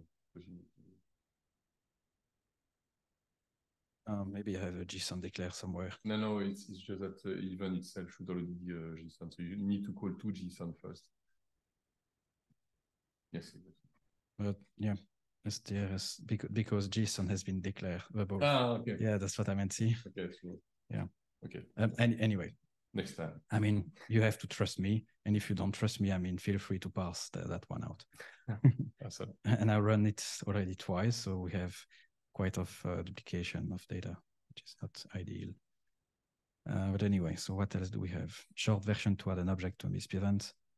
You can use directly the add object, and then when you have this object, you can add all the attributes. Maybe just one side note. What we are doing right now is we are not interacting with MISP itself. Yeah. We are really doing it on the core format of MISP, which is very handy because you can do a lot of things without zero interaction with the MISP server. It's just like preparing something that you will submit. So you see, I don't have anything pushed or added to my MISP instance yet. Okay, let's run this one. It's becoming to be a large event. But imagine if we were to each time we want to create an attribute, if we were to do request, there would be so many back and forth that it would be like hard for MISP to keep up, and the system would be really slow. So by using this, building your data in memory in Python, and then when you are done pushing it to MISP, you really speed up that process. I can set first in, last ins. We have some helpers to create object even faster. For example, to create fully featured object from CSV, to create object from files and so on. A lot of cool stuff that I will not really show, but if you're interested, feel free to check out these cells in the notebook. And do we have anything worth mentioning again? Yeah, just one point. Amirul is asking about the full overview Python. There is a command asking for URLs and API key. Do I need to use the Python code or just run it? You can run it directly in Jupyter. So it's basically you have to install Jupyter, which will run the Python code. And the URL and API that you will use is basically the MISP that is reachable from your computers running the Jupyter notebook. So it could be the training instance that we have right now, or it could be another instance that you have on your VM or somewhere else. So now we've seen how we can build data in memory in PyMISP, and now let's see how you can interact with MISP using PyMISP. So in this one, I'm creating an event, and I'm loading the content of that event from a file on the disk. So we can see that I have one attribute, I have some tags, and this is the complete JSON of one of these attributes. I could add tags from that newly created event in memory. I could change the creator of that event, but what I'm currently interested in is to push it to my MISP instance. So to be able to interact with MISP using PyMISP, you need first to provide the URL of the MISP instance you want to interact with, and you need to provide the authorization key. So that's what I'm doing there. And then I will initialize a PyMISP client by using PyMISP there, where I provide the URL, the API key. And in this case, I'm not verifying certificate because I have a self-signed certificate for my development instance. And then what do we have there? Ooh, a lot of stuff going on. So I'm creating an event, assigning some meta information, creating a file object, adding a file name to that file object, adding that object to the event, and then this call, MISP, which is the client to interact with MISP.add event, will create that event on MISP. Then we print the content. Actually, let's do it in 2 steps. So let's just stop there and let's see what happens. So I have my MISP event there. And if I go in MISP and I refresh, I can see that I have a new event. So we have, this is my new MISP event.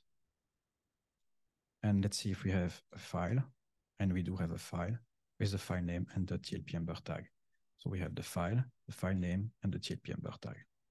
So see how easy it is to create an attribute with a tag belonging to an object. And just this call, push it to MISP. What else do we have after after we create another file object. Okay, let's do this. Let's do it like this, comment this out. So we create a new object, we add a new attribute to that object, we add that object to the existing event, and then we update this event.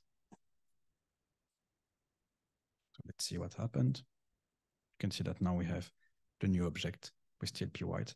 And by just calling this update event and passing the event to be uploaded on MISP, it works.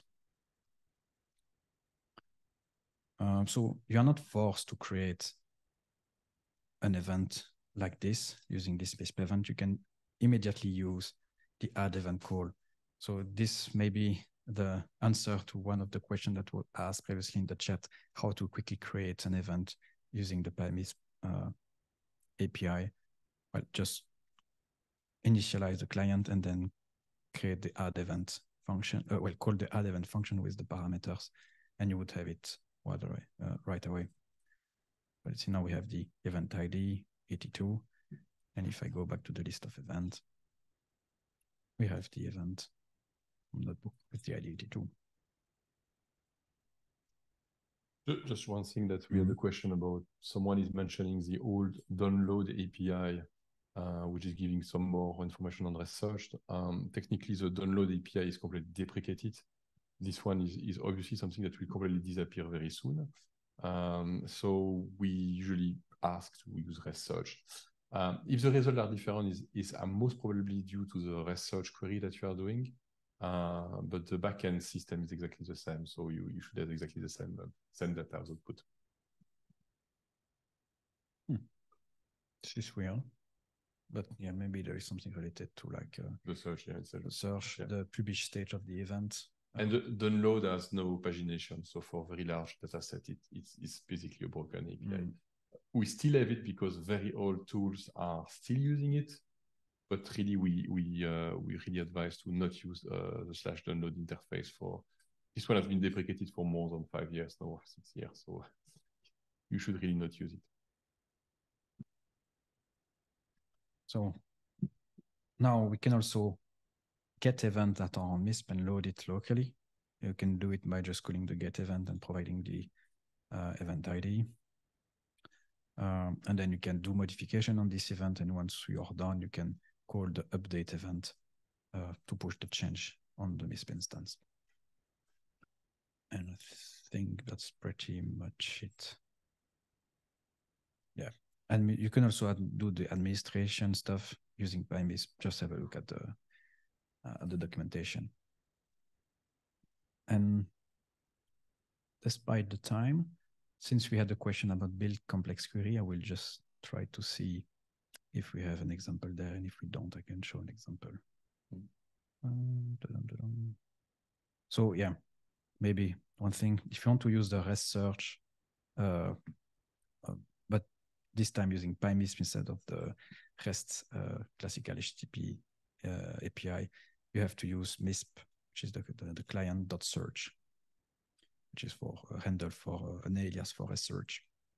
Then you can choose if you want to do the search against the event or the attribute, and then you can pass any search parameter that you want, such as value, the type, the different tags, and so on. And it seems I don't see complex. Oh, there we go. We have some there. So yeah, you can build a complex query like this, the OR parameters, the 2 tags, and then you can pass a complex query like shown on screen. So you can do it for tags. You can also do it for value. So you would be also able to complex query and then like value 1, value 2, and instead of tags, you would put value there and pass the complex query object, and that should work. Yeah. You can also ask for CSV. This is pretty standard. Yeah, the Jupyter notebooks are a good example of what you can do, and they're regularly updated. So you might see new queries and new things popping up. We have a question regarding the decaying of indicators, but I'm not sure if you want to go in that direction first, or maybe workflow first. I don't know. Yeah, I will explain decaying in 1 minute. Wow. Yeah, that's gonna be fast. It's not the trailing; it's a challenge. So you mentioned that we have the Jupyter having a lot of example, but if you go on PyMISP, the PyMISP repository, we also have a folder called examples, and then there you have a lot of examples, like how to add generic object, how to add a name attribute, how to add an organization. Yeah, it's like a buffet of example. Okay, so decaying of indicators in 1 minute. Just explain the concept. So in MISP, do we have some enabled? We do. Awesome. So if you click on this decay score, if you have some decaying models enabled, you will have this new column that appear that will show you the model and the score coming, well, that has been computed using that model. So how does it work? In MISP, you can create models that can be applied when you use this interface, but mainly when you use the API. And you can request MISP to filter IOCs that are above a specific threshold. So in this case, we have the value which is 71. And you could ask MISP to filter any IOCs that are above the threshold 70. If it's above, it will be included in the export. If it's not, it will not be included. Now we'll show in once again the interface.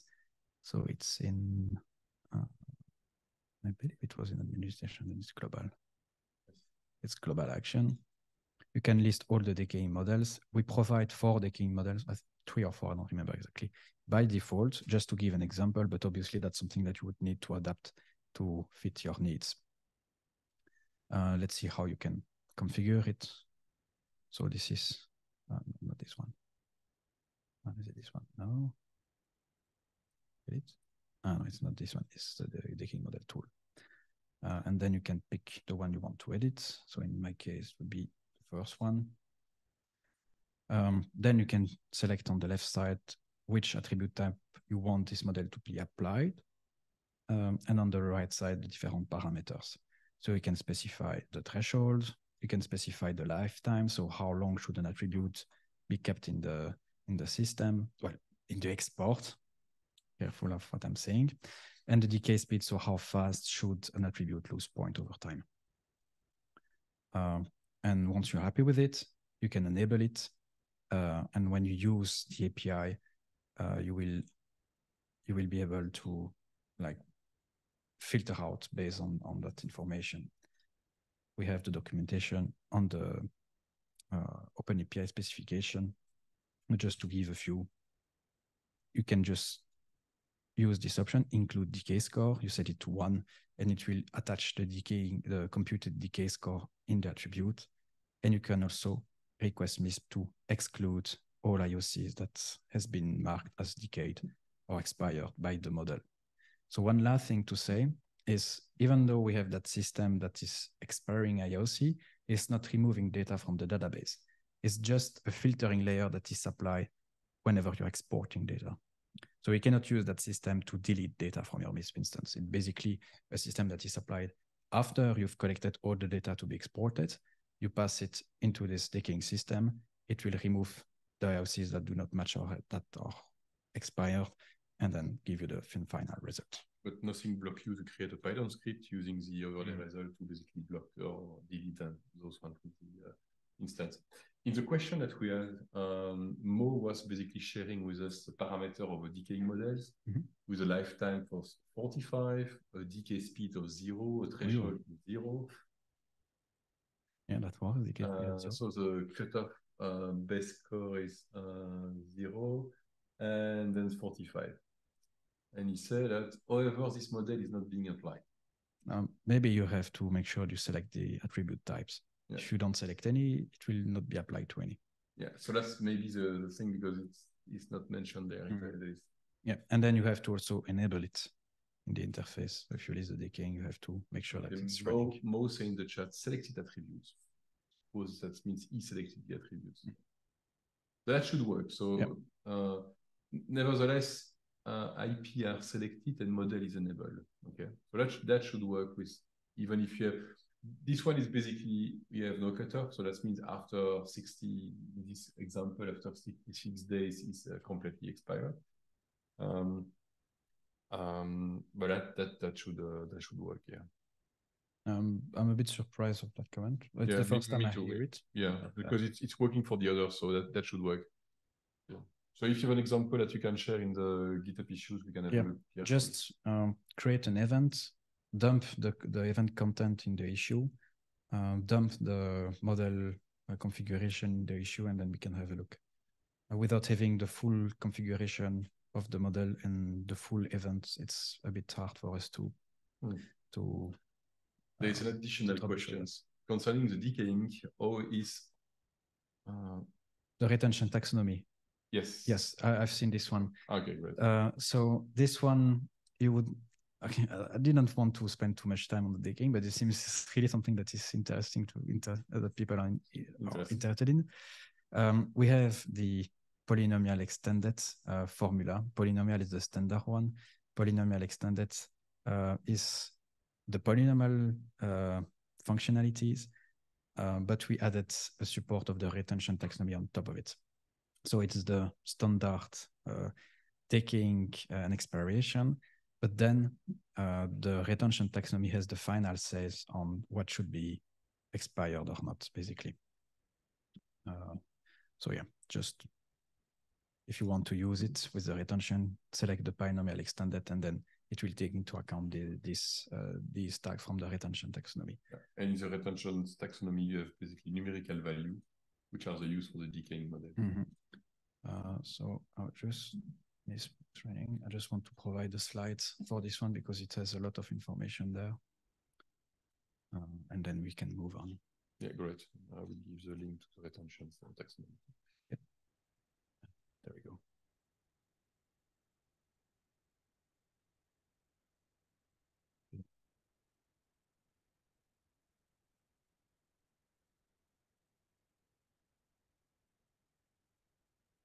Okay. So what is this on the agenda? MISP module import enrichment. Okay.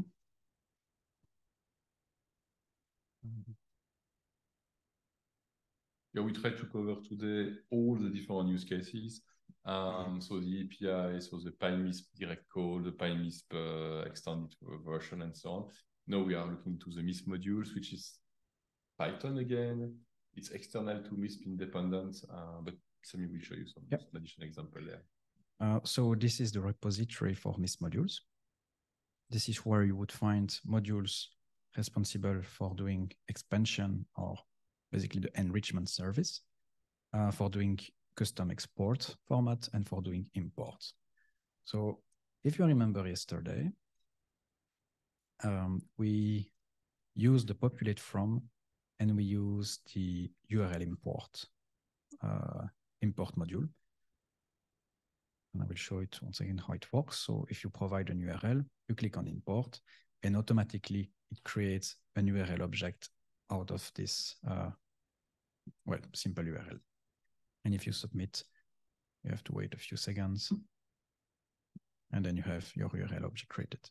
So what I want to show you is how easy it is to create that kind of feature in MISP. So this one is an import module. So for that, we have to go into the import mode. You can see that we have a lot of different import modules by default, but we'll have a look at the URL import one.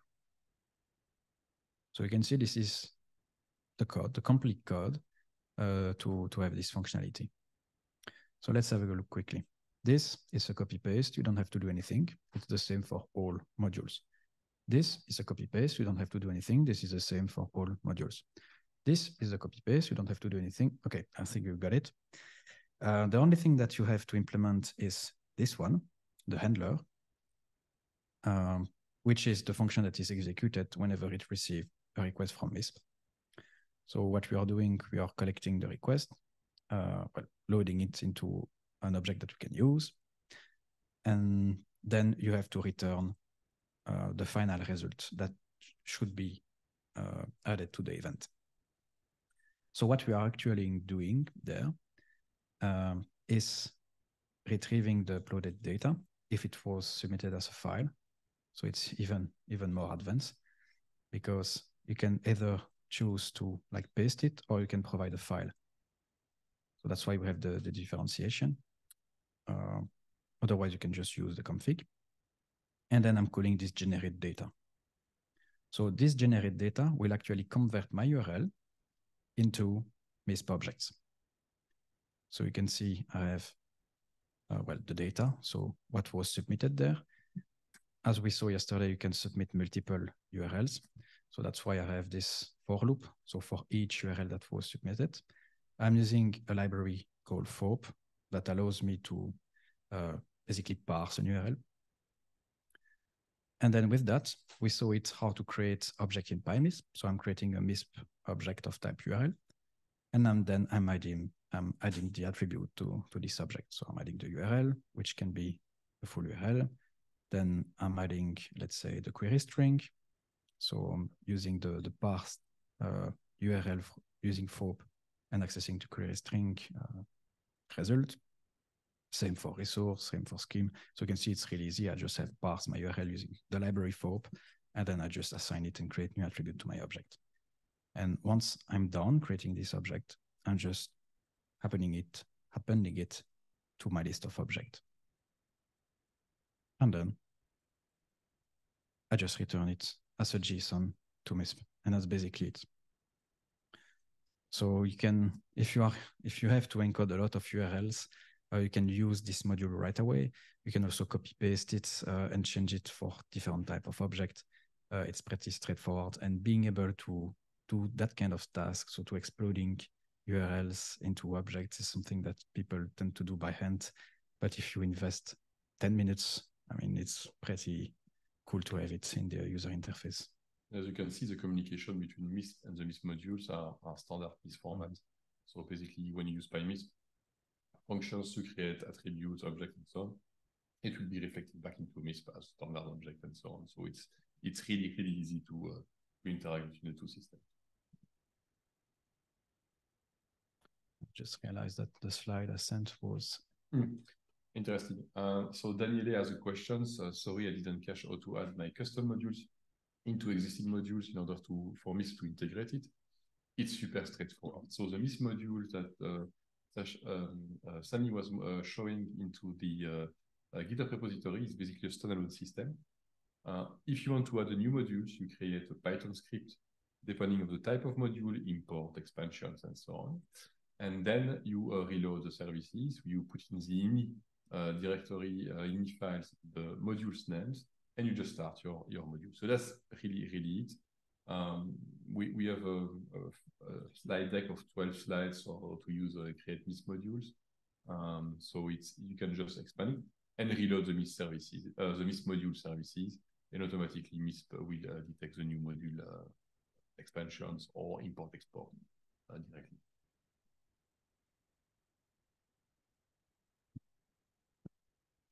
Okay, so what's next? Yeah, for the enrichment, it's really similar. Just want to show an example for the enrichment as well. What is this country code easy enough? It is easy enough. So this is a module that extract the country code from a domain or host name. So you can see these ones are exactly the same that we had previously. The handler function just collect the request and return what needs to be enriched or added to the event. And we have this small code that actually do the work. So parse country code that parse the country code based on an extension. So you can see it's really easy also to write enrichment modules. And I think we even have it for the URL as well. So if you created a URL attribute instead of using the URL import, you can also do the extraction using an enrichment. You can see it's exactly the same. Oh, yeah, exactly the same as the previous one. Okay. So next is custom export format. I will be really brief about that. It's just so that you know that it exists and how you can achieve that. So whenever you're using the API, maybe I can take back the Jupyter notebook. You might remember that you can provide a return format when you are using REST search. So you can return data into JSON, CSV, RPZ, Suricata, Bro, whatever. So all of these exports, you can find the list in the documentation, like in this one. But in some cases, you might want to have your own export format. Sometimes it happens. And you can always do it. I will not show it because it's a bit tedious. I mean tedious because it's not Python, this is PHP. This is the programming language of MISP. But if you are willing to get your hands dirty, you can always create your own export format that way. The advantage of using that instead of using the Python one is all the different filtering and functions that are already existing in MISP, but also the pagination that you can also affect. While if you are using the PyMISP, you would get the whole export that then you would have to convert afterward. So I will also provide the slides for this one so that you have a look if you are interested in how to create that. There we go. Okay. And now onto automation aspect. So we have 3 main ways to automate things in MISP. The first one, we've covered it for the past hour, it's the API. So you can always create scripts that use the MISP API. And if you want to have automation running every minute or every hour, you can always put this script in a cron job. The second way to add automation is to use and to rely on the ZMQ channel. Now, what is the ZMQ channel? I will show an example.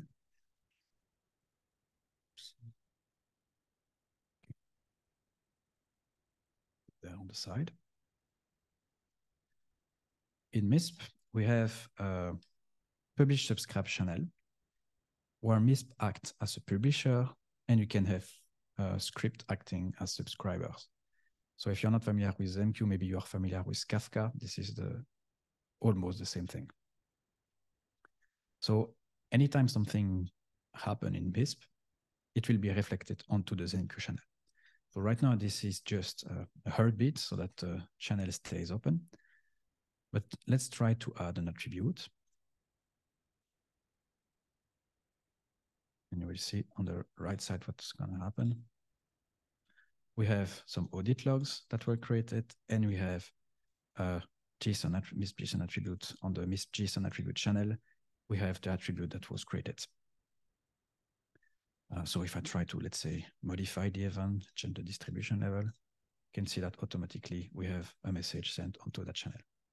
So a very nice way to have instantaneous integration with MISP is to rely on this channel to basically parse the content that is sent in this channel and then execute the logic right after. So just to show what it looks like and how easy it is to integrate. Oops. So we have a few options at the beginning, but basically you have a while true loop. You just iterate over all messages and you call the handle message function that takes care of, well, doing some stuff. And so in this one, you can filter out on the topic and then you can execute potentially actions. So if you would like to, let's say, send a notification each time an event has been published and it has the TLP red tag and it's about ransomware, what you would need to do is to just add a if MISP JSON underscore event and then look for the tags. If the tags are matching, then I don't know, send a notification using Mattermost client, a Slack client, Discord client, or Microsoft Teams client, or whatever. So it's extremely easy to add this kind of direct integration. All right, so that was the second way to automate things. The thing that is very nice here, it's you don't need to have API access. It's super fast. So if you for example, process a lot of data in your MISP instances, you want to have a continuous stream of data every time something is happening, and it's really the way to do it. Maybe the way that Sami will show after with the workflow, it's an easier way, but this one is more like, I would say, the pub sub channel is really for the one that are crazy about pipelines, automatic feed of data and stuff like that into MISP. That's one way to do it. Yeah, one last note about this LMQ channel. This is only accessible on the server itself, so it's not something that you can subscribe over like HTTP or WebSockets. So that, but also anything that happens in MISP is reflected onto that channel. That means there are no ACL at all involved. So even if you create something, an event like that should be restricted, it will be seen on the channel. If you create users, it will be displayed on the channel and so on. So really do not expose that channel to anyone unless you are the site administrator of the server. All right, and now the last part is by using the last part of automation in MISP is by using the feature that we have, which is called the MISP workflows. So let's have a look. So in MISP workflows, we have, how can we describe it in a few words? These are basically a sequence of action that will execute whenever something happens in MISP. So we have a list of triggers, for example, event published. So in this case, whenever an event is published, this workflow will be run. For example, whenever an attribute is about to be enriched, this workflow will be run. We have also some for users, we have some for saving events. So these are the actions that are currently supported. Let's have a look at one workflow. Let's say this one, and I hope it's not too big. This one seems to be massive. Yeah, it is. Anyway, it's a bit complex, so I will just show a really simple example.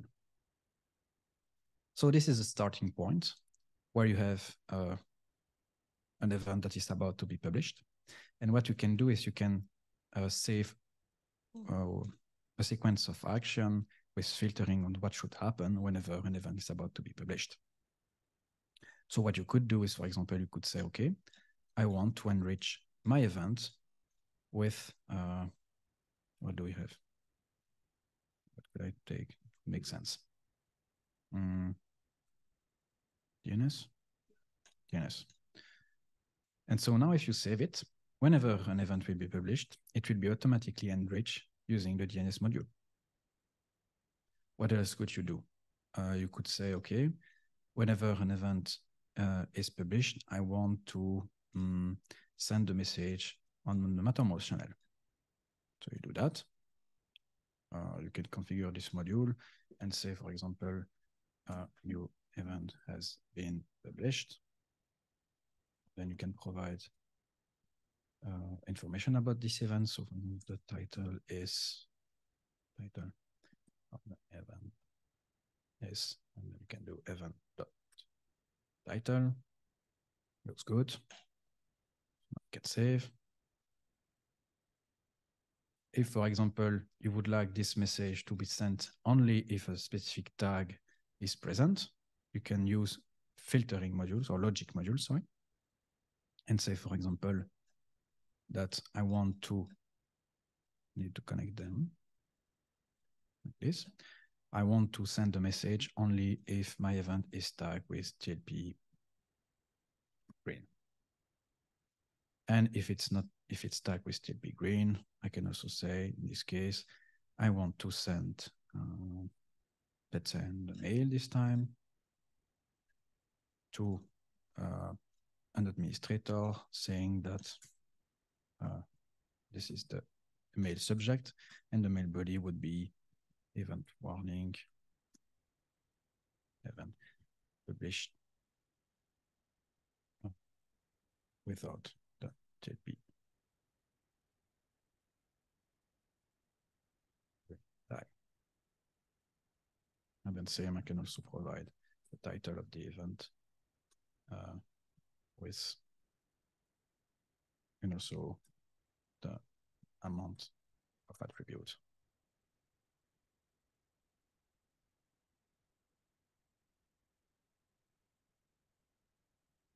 Goes, you can save. And there we go. Now, whenever an event will be published, we will check if the event is tagged with JP green. If it's tagged with JP green, we send a message on Mattermost, and if it's not, we send the mail. So you can see you can add really simple automation by just drag and dropping and connecting stuff. So we have a question from Jorge about if you want to add attribute on the event in Mattermost, is possible. That's a different story there because it's more like the trigger itself is not within MISP, but the trigger itself is within Mattermost. The example that Sami showed is basically notification scheme. So that means Mattermost is used as a notification channel.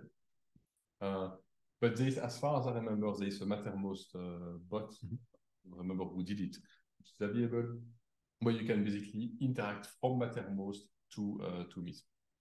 And that's, I think, straightforward to do because with PyMISP and so on, you can extend it. But in the case of workflow that Sami is showing is actually the trigger point, and he showed all those triggers, is actually the MISP platform itself.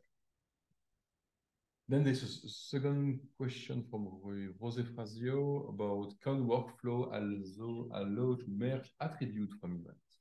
Alors, the answer is no. There is no modules that allows you to do that. But the question that I have back is why would you do that as a workflow? That seems interesting to do. I think it's interesting, but dangerous. Yeah. So you can merge event, but that's not something that is common. And in my opinion, not something you would like to automate. At least that's my if you have a use case, just share us with us on GitHub issues, and you can have a look at because we have kind of what we call blueprints with predefined things, so we see another thing. Then we have San asking good questions. Can we add new tags to attributes even when it's published in workflow? I would say yes. You would say. I say it's even better than that. So you missed. So see, I have there a small workflow, and we'll go through it so that I can explain what's going on. So in this case, whenever an event is about to be published, we are attaching all warning lists to this event. So we would have all warnings related to that are enabled on this instance. So if we have a false positive, like the one we saw previously, like 8888, which was an IPv4 public DNS resolver, we would have this warning attached.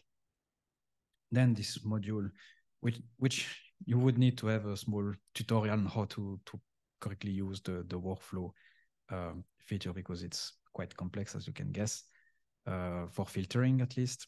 But this one is basically filtering all the attributes that have false positive warnings. So at that point, we only have attributes that are marked as false positives. And in this one, we have a look at a tag in the event or in the attribute that's about mutability, if mutability of the data is allowed during the execution of the workflow. So just for simplicity, let's just say that it is allowed.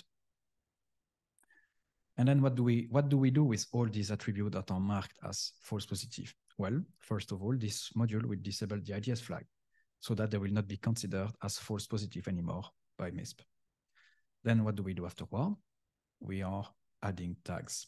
So to reply to your question, it is absolutely possible to add tags on the event, but also on attributes. So in this case, we're adding tags, and we're adding the tag false positive, we're adding the tag action taken, IDS flag removed, and we're adding the tag analysis false positive. And at the end, we just remove the filter so that back to that point, we have access to all attributes again. So why do we have this complex stuff of filtering, like filtering the attributes and removing the filter? It is for you a means to chain these different pipelines. So we have a lot of blueprints that are available for you or by default. So you can just quickly take it, drag and drop it, and it will create, this one is massive blueprint. It's a nice one. This is a very nice one indeed. So I can do this. Just at the same time to answer questions when Sam is moving box around. There's a good question from Jorge Polo about, can I send mail to the user who created the event if some required information is missing? Yes, and that's exactly why the workflow were created, to have a validation process. So if you are missing, for example, a specific, I don't know, attributes, specific tags, classifications, and so on, you can automatically send an email notification to the users. Don't publish it and say, oh, we did the validations, but we are missing, for example, the TLP classification. So you can do it. The other question is, can we add variables like dynamically adding events title in the emails? Yes, because the templating, and I don't recall the name of the templating in Python. Jinja 2. Right, so it's Jinja 2. So if you have Jinja 2 documentation, you can look at the macro. It's exactly the same macro that you can use. Yes, you have a nice documentation. So Sam is showing you documentations. And they see. I'm sad. I forgot to add it. Oh, because I had a complete documentation on how to use Jinja. Okay. What is supported, but I forgot to add it. Okay, next time then. Next time. Yeah, exactly. So yes, to answer the question that we have on the past one, is yes and yes and yes to all of those. Yeah. Okay, so Word is so massive with adding filters and removing filters is because you can change them. So this is the entry point. This is the, let's say, the initial workflow that we've covered. Then you can take the output of this one, plug it in the input of the blueprint that we created, and do the same for this one. Now you might be wondering, what are these blueprint doing? This one is, what is it doing again? This one is doing an enrichment on using the Google Safe browsing. So this one enrich attribute with Google Safe browsing, and based on the maliciousness from Google, we remove the IDS flag and we add tags, basically. And this one is doing the same, but not using Google Safe browsing, but this time using abuse IPDB. And it's doing exactly the same. By chaining them, we are basically building a curation pipeline that can be used to avoid false positive and provide more context to your data. If you are curious, I will give you a link with all the existing blueprints so that you can have a look at those.